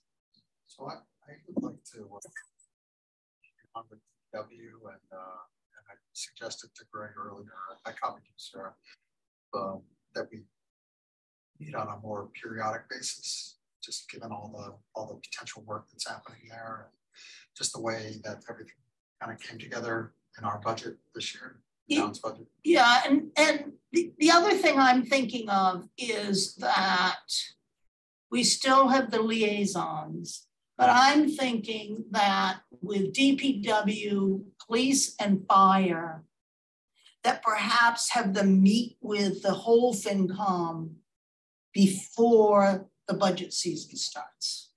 That's a good idea. I mean, we have a new fire chief, we can figure out what his goals are, what type of equipment he wants. Maybe Before it gets baked in. You already got the What? ladder. Before this budget submission is what I'm thinking. Like his department. Yeah, to just have a conversation with those groups and, just to get a better feel. I think once we get into the budget season, things are a little more hectic. And I think the extent to which we can hammer stuff out in advance of the budget being submitted to us, the easier maybe it would be. Probably won't be, but I can have my dreams. It may shape the bigger philosophical picture, because usually by the time we get the budget, it's tweaking little things, not shaping big things. Right. So early is better. Okay, so Andy's gonna be DPW. I'd like to continue with the school stuff. Maureen People wants the are- schools. I was gonna offer the school if you want to break. I'd like to keep going with it. I think we're gonna have a challenging year ahead. Do I need to wait for Essex. formal approval from the CPC from the select board, or can I go get sworn in anytime You can't be sworn in until then, until I hear from you? but you can go to the meeting, nobody will figure it Yeah. out. So does anybody want to do fire or police? Would you like to do something, Bob? I was just gonna say, so as the new guy here, what does the role entail? What do we do? So I can take this offline. you meet with the chief, one of the chiefs, and just they kind of present what they're planning on doing, and you just kind of give them some feedback and raise any items that might seem a little out of whack, and ask them to go back and look at things last year I met with the police chief and we were talking about the staffing. Okay. And so I had some suggestions for him, which he went back and looked at. So it's that sort of thing. I'll do fire. Okay. He's new, he's still happy. Okay. So I guess similar request to what you were saying about DPW, police and fire with school. So, I mean, end of the day, school represents half of the town budget, right? I mean, it's the biggest. So I'm losing my arm wrestling, match here with Maureen. Just, I don't know if there's a way. It's almost like you want combined FinCom school committee meeting, like, whatever, every week. Unrealistic. I think that Essex wants combined FinCom select board meetings with both towns to come to an agreement. So yeah, I think that I agree that, and I think that the school committee wants that. So I think that I agree that I think somehow there needs to be meetings with the school committee, which there haven't been. Yeah. We only meet with Pam and Avi. I mean, as much as we don't like getting a last second curveball on just grabbing stuff, firefighter overtime, that punch in the gut is nowhere near the dollar impact of school stuff, right? Like that's just math, right? Yep. So yeah, whatever the best way is to just. Yeah, I think that I'm almost thinking we need to meet twice a month in the fall to hammer through some of this stuff before we actually get to the budget. I don't know what people think about that. I think that's a good idea. I mean, I think there are a couple things going on in the school. First of all, the school, there's a hierarchy of how things happen, which is you got Pam and Avi putting together the budget. You got a school committee that essentially votes on it per agreement, and then it gets distributed out to the two towns. The problem is the school committee is a very young and green group, and they would benefit immensely from sitting down and talking with people who have been through the mill beforehand. That's number one. Number two is I think we need more people who are smarter on financial stuff like Hamilton and others vetting the school committee budget before it gets thrown to the two towns.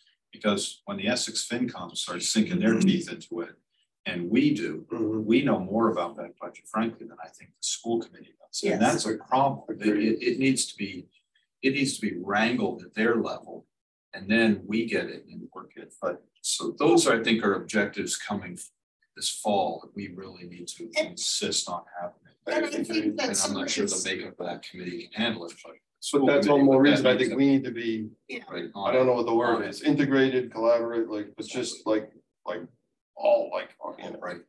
And I was kind of surprised that the school committee, I don't know who it was on the school committee, made the statement that the problem was the town's problems, not theirs. And I vehemently disagree with that. And I told that to Anna Mitchell. I said, this is not our problem. This is your problem. You have to figure out a way to adjust your budgets to come up with something that's acceptable to the towns. I think in the same way that it's a simple fact to say that the biggest piece of the town budget is the schools, like that's just factual, right? I would also argue it's factual that the most important thing that the school committee works on is their budget. Whether or not anybody wants to admit that, right? Yep. And so, I mean, obviously they vote on tons of different things, right? Personnel and financial, but that's the thing. They need to spend more time on the budget. Right, like that's. And smarter time, in my opinion. But with you know the kind of the arc that we've been going in is we're only ever going to be able to do what Essex chooses to afford because of how the appropriation. Don't necessarily think that. I think that if there was some creativeness in the budget that was showing that they were saving money in ways that didn't impact the education of the students, that you might get more people in Essex supporting it. I don't know for sure, but it's possible. I agree with that, and it just as an add-on, I don't think it's as simple as that. Like, again, you know me, I love talking about reserves, and I think like, you know, it's quite frankly, it'd be hard for me to argue for a Prop 2.5 override if I look at a huge reserve balance, because I'd be like, well, I'm like, right. So there's a lot of different aspects, a lot of different perspectives. But I just mean in the fact that they're, you know, if they're whatever they're 3.5% that they tend to go up each year. That, you know, the way that's, you know, if that ends up being like a 6% adjustment to Essex, you know, that's a huge issue, and it's going to be for next year by all accounts. So, you know, I think it's a big deal to kind of go back into the formula and make an adjustment there, but it does seem like it's very reactive. And I wonder, you know, I wonder what other districts do. I just think there's just some things at a very high level that need to make sense. And what I mean is, if you have declining enrollment, which that's fact, right? The enrollment has declined, whatever word you want to use, significantly, materially. I think 200 over the past. No, 1,600 to 1,200. Okay, fair enough. And over so that therefore, 2019. to me, at a high level, you need less staff, personnel, teaching people, right? I mean, I'm just doing math, right? And you know, and then what people say is, well, it's hard because seniority and tenure and teacher, you know, and all this. And I'm like, okay, but where am I going high level? Well, when you have what just happened, where I forget if it was 4 or 5, I can't remember which, but you had 4 or 5 retirements. It's like, well, then that's when hopefully you can kind of do the Rubik's Cube and the gerrymandering or whatever, you know, but like that's how it should work, right? Like if enrollment's down, 25%, I mean. And they're playing up the fact they're reducing positions, and that doesn't help you get the voters on board. So I think this year there was a heavy resistance to the presented budget, and there was a lot of people responding to that I don't think thought through how they were responding. There's a lot of sort of what I call draconian language, and you know, polarized. This is, you know, words like dismantling and stuff like that, which is at the end of the day, we're 18 million, Essex is 9 million, and we're talking about the differential sitting on top. So, you know, it's a big bus moving down the road. It's not a dismantling. So that needs to get under control a little bit. I mean, I think the school needs to take a little bit better look at sort of what I call fixed and variable costs. They're throwing everything into the fixed cost category. And if you pull back and say, all right, we're going to look at a little more at variable costs, and if maybe we have more user fees for these various items across the board, and that, you know, you and I chatted about this. I mean, you and I chatted about it with Ben Bottrick. You could go user fees down to variable costs. I mean, trim it right down to fixed costs. People would freak and have a lot more variable costs in there. Like you want to offer AP something, and you have enough people sign up, okay, a variable cost to do it. But yeah, the finance side of the school committee needs to get better.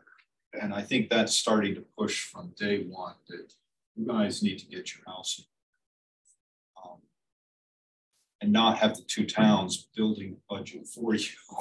Right, that's dangerous, exactly. I think. You know, one of the things I noticed when I was looking at Essex's budget from last year, and it appeared that it was looking at all the right numbers, that their portion of the district cost is 43% of their. 43% of their town. They're paying 43% for like 50. I thought we were both 50, but No. fair enough, yeah. Essex is less because they haven't curtailed their town expenses like we have. I mean, since COVID, we've been really curtailing the town expenses. I just always figured, like on fire, obviously, they're always going to be cheaper than us because they're volunteers. So I just figured out of the gate, I just figured they'd be leaner on their town side. They spend on weird, they build a whole new public safety. That building. public safety building gave them a lot of money. That was an Well, expensive. but that's Council, that was Canoma Point. They turned You it know, down the first one. too. And I think that's part of the problem. They've been living off the Canoma Point revenues and they're going back. And maybe the restaurant revenue is down with the bridge construction. And that's open now. Maybe we'll have better receipts that way too. They have a local tax. Yeah. I took a deep dive into the data. It might have been a year or two ago, but you know, I took the 3 inputs, right? So it's town population, Equalized value. students from each town, and then equalized, right? And what was funny is if you take equalization, just put it to the side for the moment. If you just do town population, it's 60-40, right? Or 60 there 40. And if you did students from each town, I swear, within point, it's almost 60-40. Right. So you like, it would actually make sense if the split was 60-40, but then you plop in the EQ, you know, and it goes from 60-40 to 37-63. So I guess where I'm going is anytime I hear someone from Essex saying, oh, we're paying too, and I'm like, no, it goes the other way. You're getting a good. You're getting a little, yeah. If we were to reopen the agreement, my position would be you get rid of the population because that has no bearing on the tax rate or on the schools. And you use the enrollments and the equalized assessments and do a 50-50 across the board. See, And that would put more of a burden on Manchester, but my vote, if it wasn't new, I would say take the equalization out and just go population and student. I don't think, see, the reason I would include the equalization, the values is because that's what the taxes are based on. So that makes sense to include in the formula, as does the enrollment. But think about it like this, this is very, very theoretical, right? But what if you wave the wand and the 2 towns were now 1 town? Let's just say. Population wouldn't matter. Neither with equalized value, you'd be cost per student. Right. Right, And student is the so where I'm going is, way to do it. but- where I'm going is right now, we pay roughly, Manchester pays roughly 22,000 per student we send, they pay 19. I So heard it was 17. if you wave the wand, guess what? Yeah. Now we're all paying whatever the Right, midpoint. oh, I agree the real way to do it 20,500, right? Like that's just. for the a math. student, but that's gonna kill Essex. Yeah, but you know, it's funny. We both send lots of kids to Essex Tech. I think as a percentage of total town population, they send more. Yes, Which means they do. they're cutting a big check to Essex Tech. And Essex Tech, as we know, they don't do EQV, they don't do it, they just go, this is the tuition. There you go. It's 18 grand per student. And How so many the students? 10 students. Correct. So, but I mean, when you start to open up the agreement, I think a lot of things start to open up onto the table. Correct. And I mean, from a marketing direction, maybe you start looking at Rockford and you say, maybe they should be included in this mix.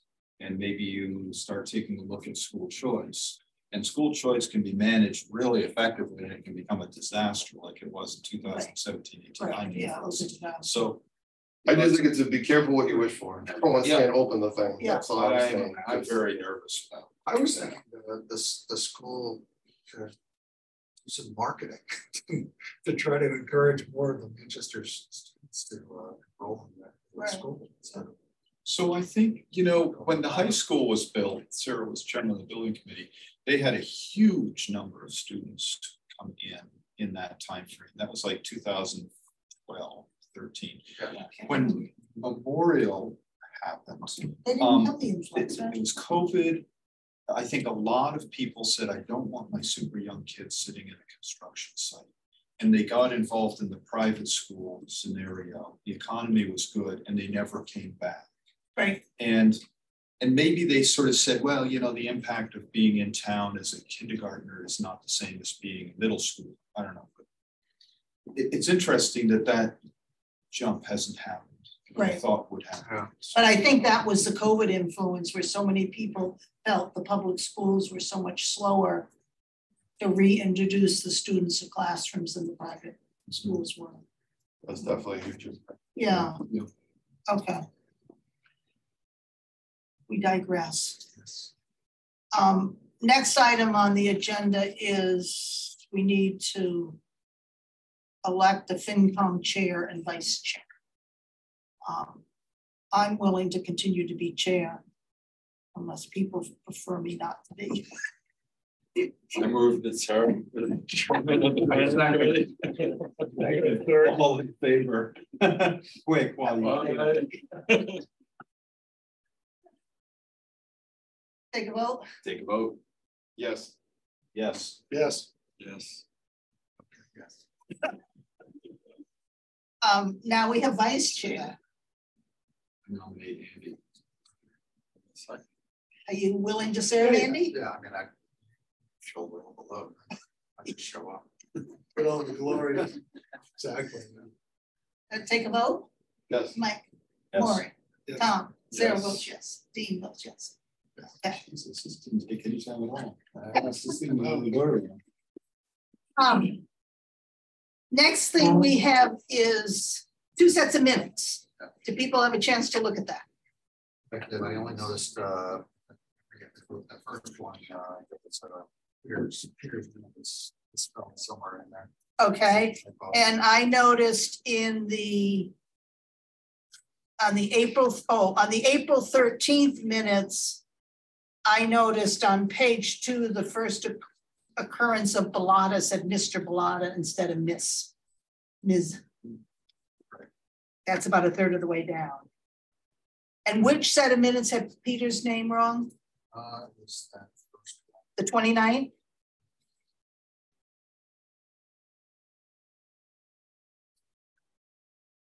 Yeah, 29th. It was down in text. Gail, can you look at that?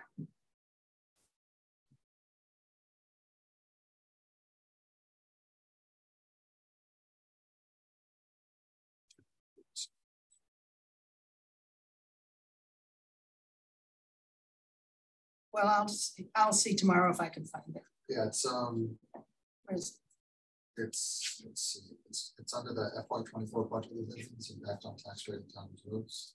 It's on Yep. the bottom italicized, second line. oh, Quinning. Okay, got it. Okay. Quinning. Did you get that, Gail? Okay. Just Recording. Yeah. I'll send you an email. Okay, do I have a motion to approve the minutes from March 29th and April 13th? A second. Second. Maury seconds. Roll call vote. Yes. Mike, Maury, Yes. Tom, Yes. Dean, Yes. Andy, Yes. and Sarah votes yes. Okay. Next meeting, dates and topics. One of the things we need to do is to be consistent on our dates. I had problems with this meeting because when I asked for a room, they said, sorry, you can't have one. And I said, well, I scheduled this meeting a month ago, but was told I couldn't apply for a room in advance. So it turned out that Concom had this room, but they have virtual meetings, so I made them go check with them. So I'm thinking that the best day of the week for us to meet is Wednesdays, because I don't think anybody else meets on Wednesdays. We used to meet on Wednesday. Yeah, does that work for people? Okay, So do you have a ZBA meeting like the third? third Wednesday of the month, yeah. So I'm wondering is if people are agreeable. What? second and fourth Wednesdays of the month.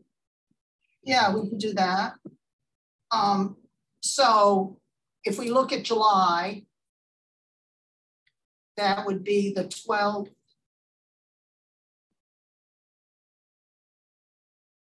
No, the 13th.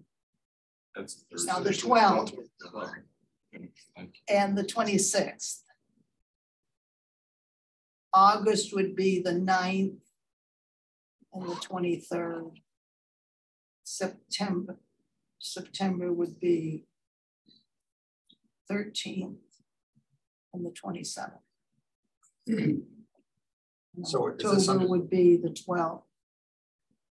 Yeah, go ahead, Andy. is this under the notion that we're using those dates to start telling it Yes. year's budget? Yes. So I think the question is okay, on October 12th, oh, Jesus Christ. July. July 12th, Well, we have we can discuss reserves, right? Yeah. What else would we like to cover? Would we like to, so for reserves, we would have all of the capital item stuff and go over that and see if we can come up with a policy or a suggested policy. What else would we like to cover? I think housing is a big one. Affordable housing. If I'm wondering if we should look at picking a bond out to do something exclusively for affordable housing as opposed to letting some private developer subsidize his profit to do a 10%. I think 40% mix. I think that's something that needs to be left to the Affordable Housing Trust. But and it's sort of, it's kind of the whole thing still. Well, The 40B, we had a pre-trial conference on January 19th, at which point they said they would decide within 2 or 3 weeks whether to allow MECT to be an intervener. I followed up with town council at the beginning of April. He says, oh, they haven't done that yet. It should be any day now. It's now June. And I think what happened is they restructured, they created a Department of Housing and restructured DHCD. And most of the members on the Housing Appeals Committee were on DHCD.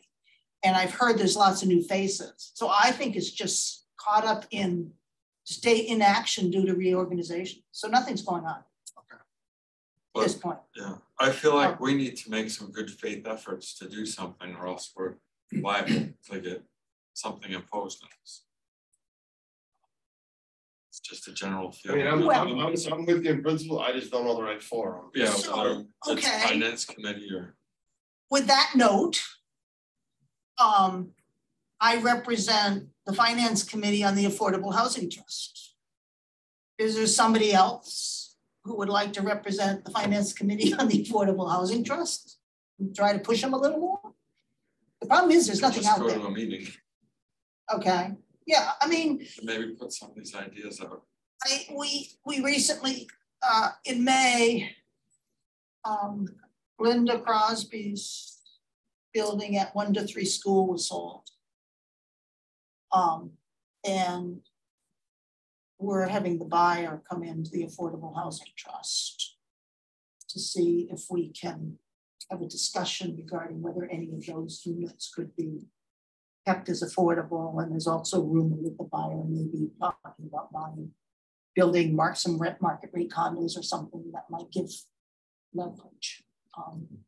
But we can't start the 40Bs. We need to have a decision on the facilities to see if the DPW lot would be freed up for housing.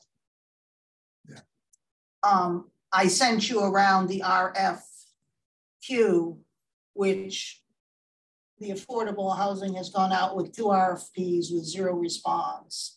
And so they're doing the RFQ with the hope that they can have some developer, nonprofit, who would enter into discussions with them to suggest things that could be done. But it's, with the prices in Manchester, it's like super difficult. You know, and I don't know, the sale of 1 to 3 school is hidden in nominee trusts, so you can't see what the price was.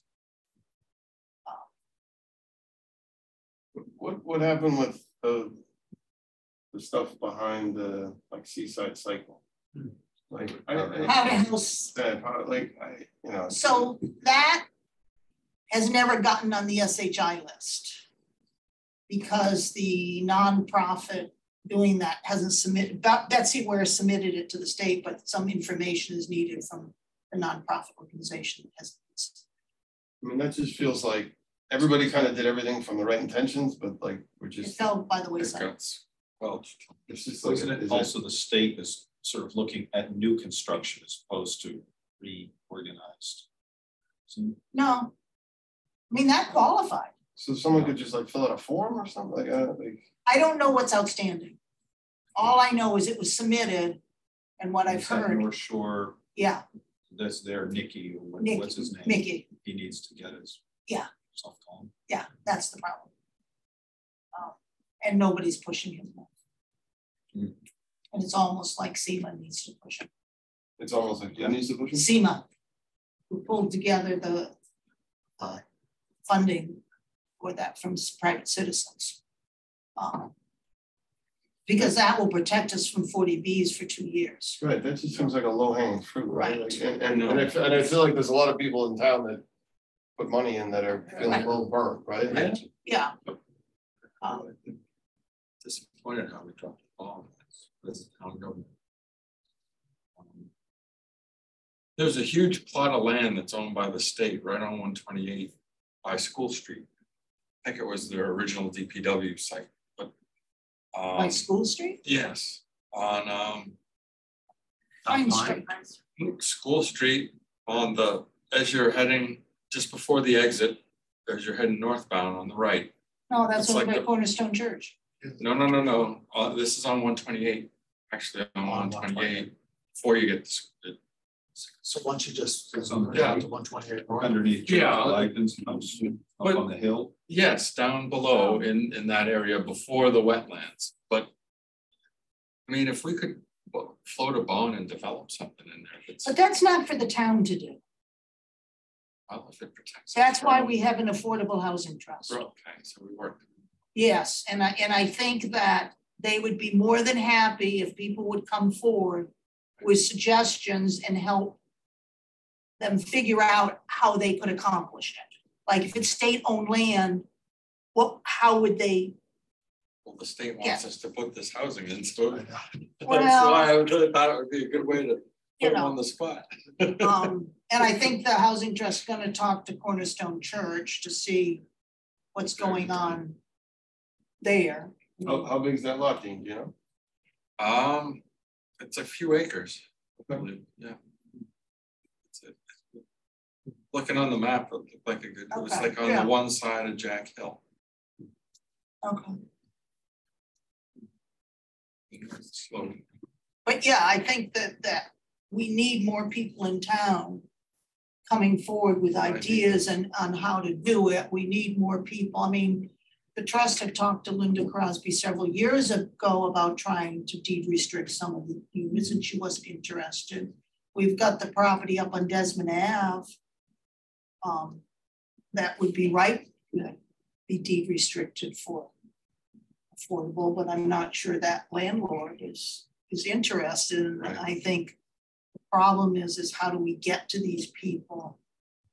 And I think we gotta fix that SEMA thing though, if it, right. because otherwise everybody's gonna be like, yeah, like, What's the point? yeah, we stepped up, we did money, I don't know.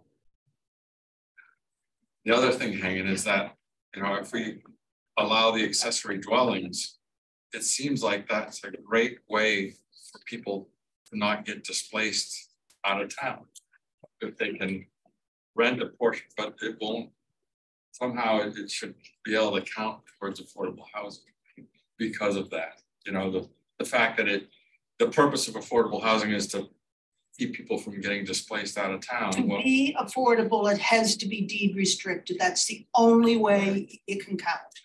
As unfair as that may seem, yeah, it has to be deed restricted. And that was the reluctance that some of the owners had who were charging affordable rates. They didn't want the deed restrictions because they were concerned it would adversely impact their market value.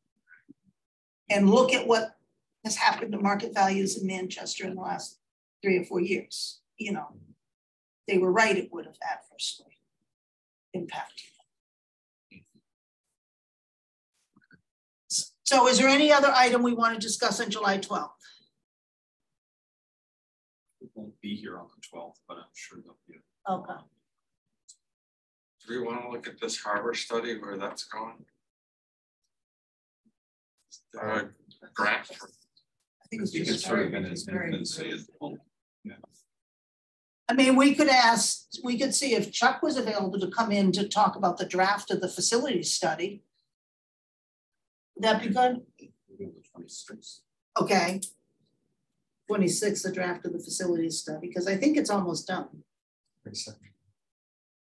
Okay.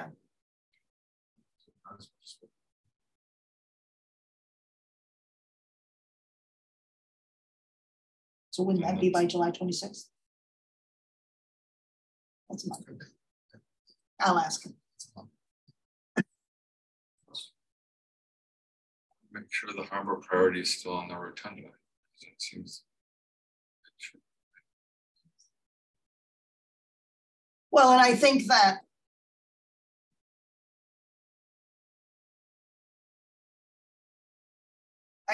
we need to put the we want to do the capital budget in the fall before the final budget, before the operating budget. Yeah. And I think that we need the facilities study to do that. And then we need information, we'll need information from DPW on all the pipe stuff. I mean, I'm very curious to hear what's going on with Pleasant Street, because we approved, well, 1.6 million for that piping, and be interested to know, okay, what are they going to do? Are they just going to wait, hold that money, or are they going to do other projects?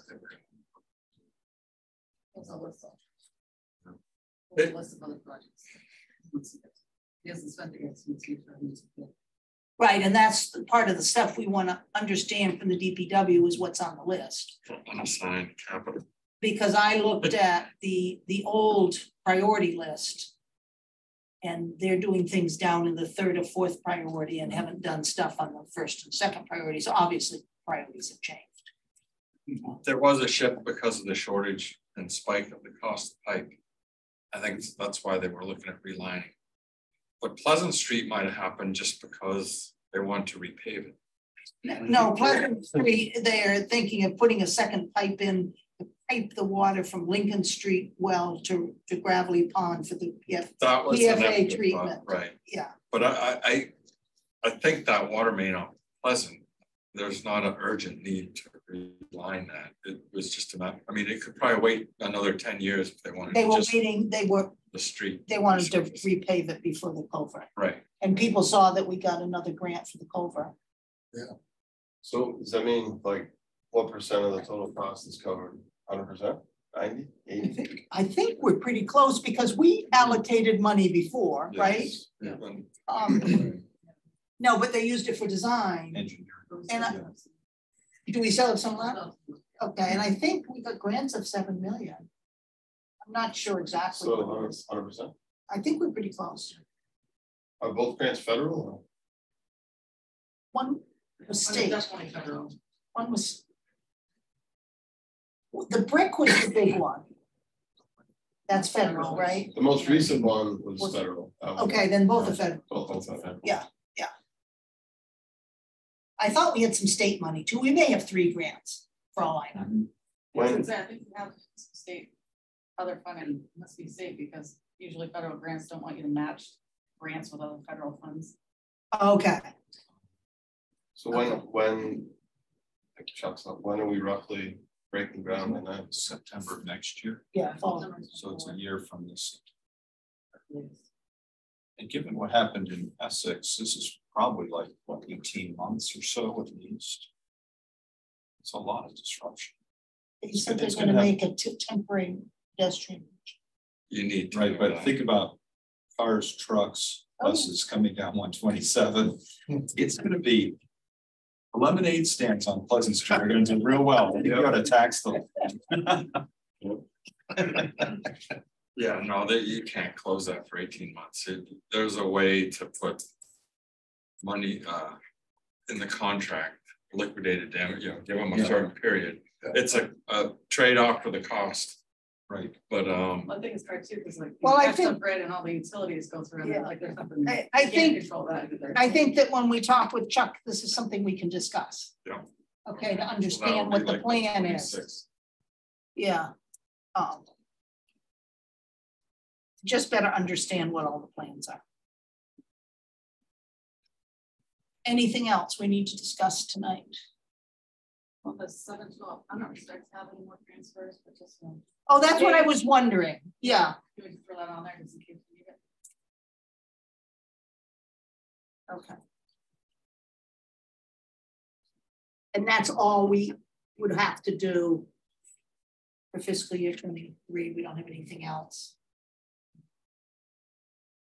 I'm hoping this is it. I'm thinking as long as I have transfers on the next agenda, nothing's gonna happen, but if I don't have it on there, I'm gonna need it. Right. Right. And you have like 2 days after the 12th, and then the window closes, right? Exactly. Okay. Okay. With that, do I have a motion to adjourn? Move. Moves. Second. Andy seconds. Mike. Yes. Maureen. Yes. Tom. Yes. Dean. yes. Andy. Yes. And Sarah votes yes. And we've lost our minute tape. In case you were wondering.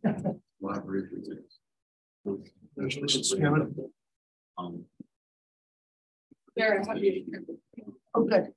In the fall, 1, 2, 3, 4, 5, 6.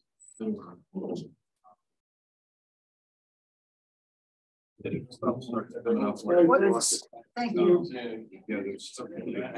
Today's the 20th. Theoretically, Yes. this is the worst open, but if people are all there, visitors, it just shuts down.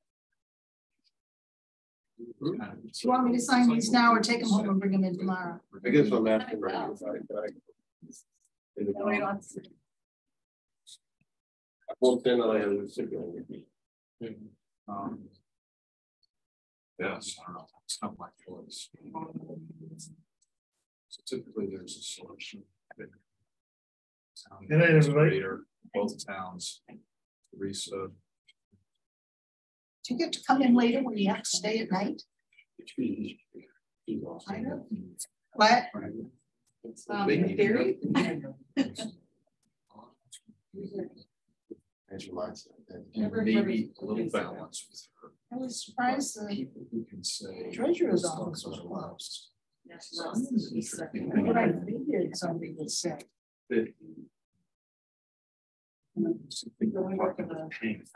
Hiring the assistant. The what? Their reserves, they can't. Oh, I didn't access realize they their were looking for reserves, somebody. I What believe, happened? Unless there are 2 Oh. town meetings, annual town. That's why there's meetings. nobody in that. Is that the Yeah. person who was pregnant? So school committee Yeah. can't just vote to access. Oh, the maternity, even It then. actually has to be the 2 Back a little bit. towns. And it begs the Where does she question, live? Not why close. wouldn't you just have the 2 towns allocate what money is needed? That surprised me because I actually thought it went the other way, meaning Sort of. they actually, the school committee has more flexibility for townships than we do for us. In other words, as we know, once we lock down a budget for the future fiscal year, right? If we need to dip like we did with the legal fees, right? We actually have to like call a special town meeting. Right. It's kind of silly because like we're sitting on millions and we gotta approve 100 grand, but like we had to do it, right? My understanding was they have way more flexibility. than Yeah, us. Like, I and thought- Because Pam said this. See, they have to I- vote to use reserves. what I said, I had an opinion on it. I said, Exactly. I don't think that's something that should be done across the board. No. I think it needs to be looked at the people and are they really, I mean, like, who does the town administrator have in his office too? I mean, maybe there is somebody in town, you know, but I think just arbitrarily changing the title, giving people more money doesn't solve the problem if they're not the appropriate person to really take over. I guess that's where I'm coming from. We'd have to have a vote. Yeah, we'd have to have, you know, and I was like, so that's what made my brain go, you guys actually have Okay, yeah. more flexibility over your service than we have. Yeah. Something to check into. I'll shoot her. It just seems like if you have the town meeting ballot over reserves, why wouldn't they just vote for what they need that within reason? Who's this for the school? So I was just saying, I was chatting with Pam the other night at Yeah. when we met with, well, I was there with the selectmen, they're going over the warrant. And I was saying, let's talk for a second about the access of the reserves for the school. And she was saying, well, it requires, you know, a town meeting and a vote and whatever. I don't think that's right. They've been using them without getting permission from us. Right. They can use, all we're voting on is the operating budget and they can move money around any way they want. Right, they have, they have And- also. And, we did put into stabilization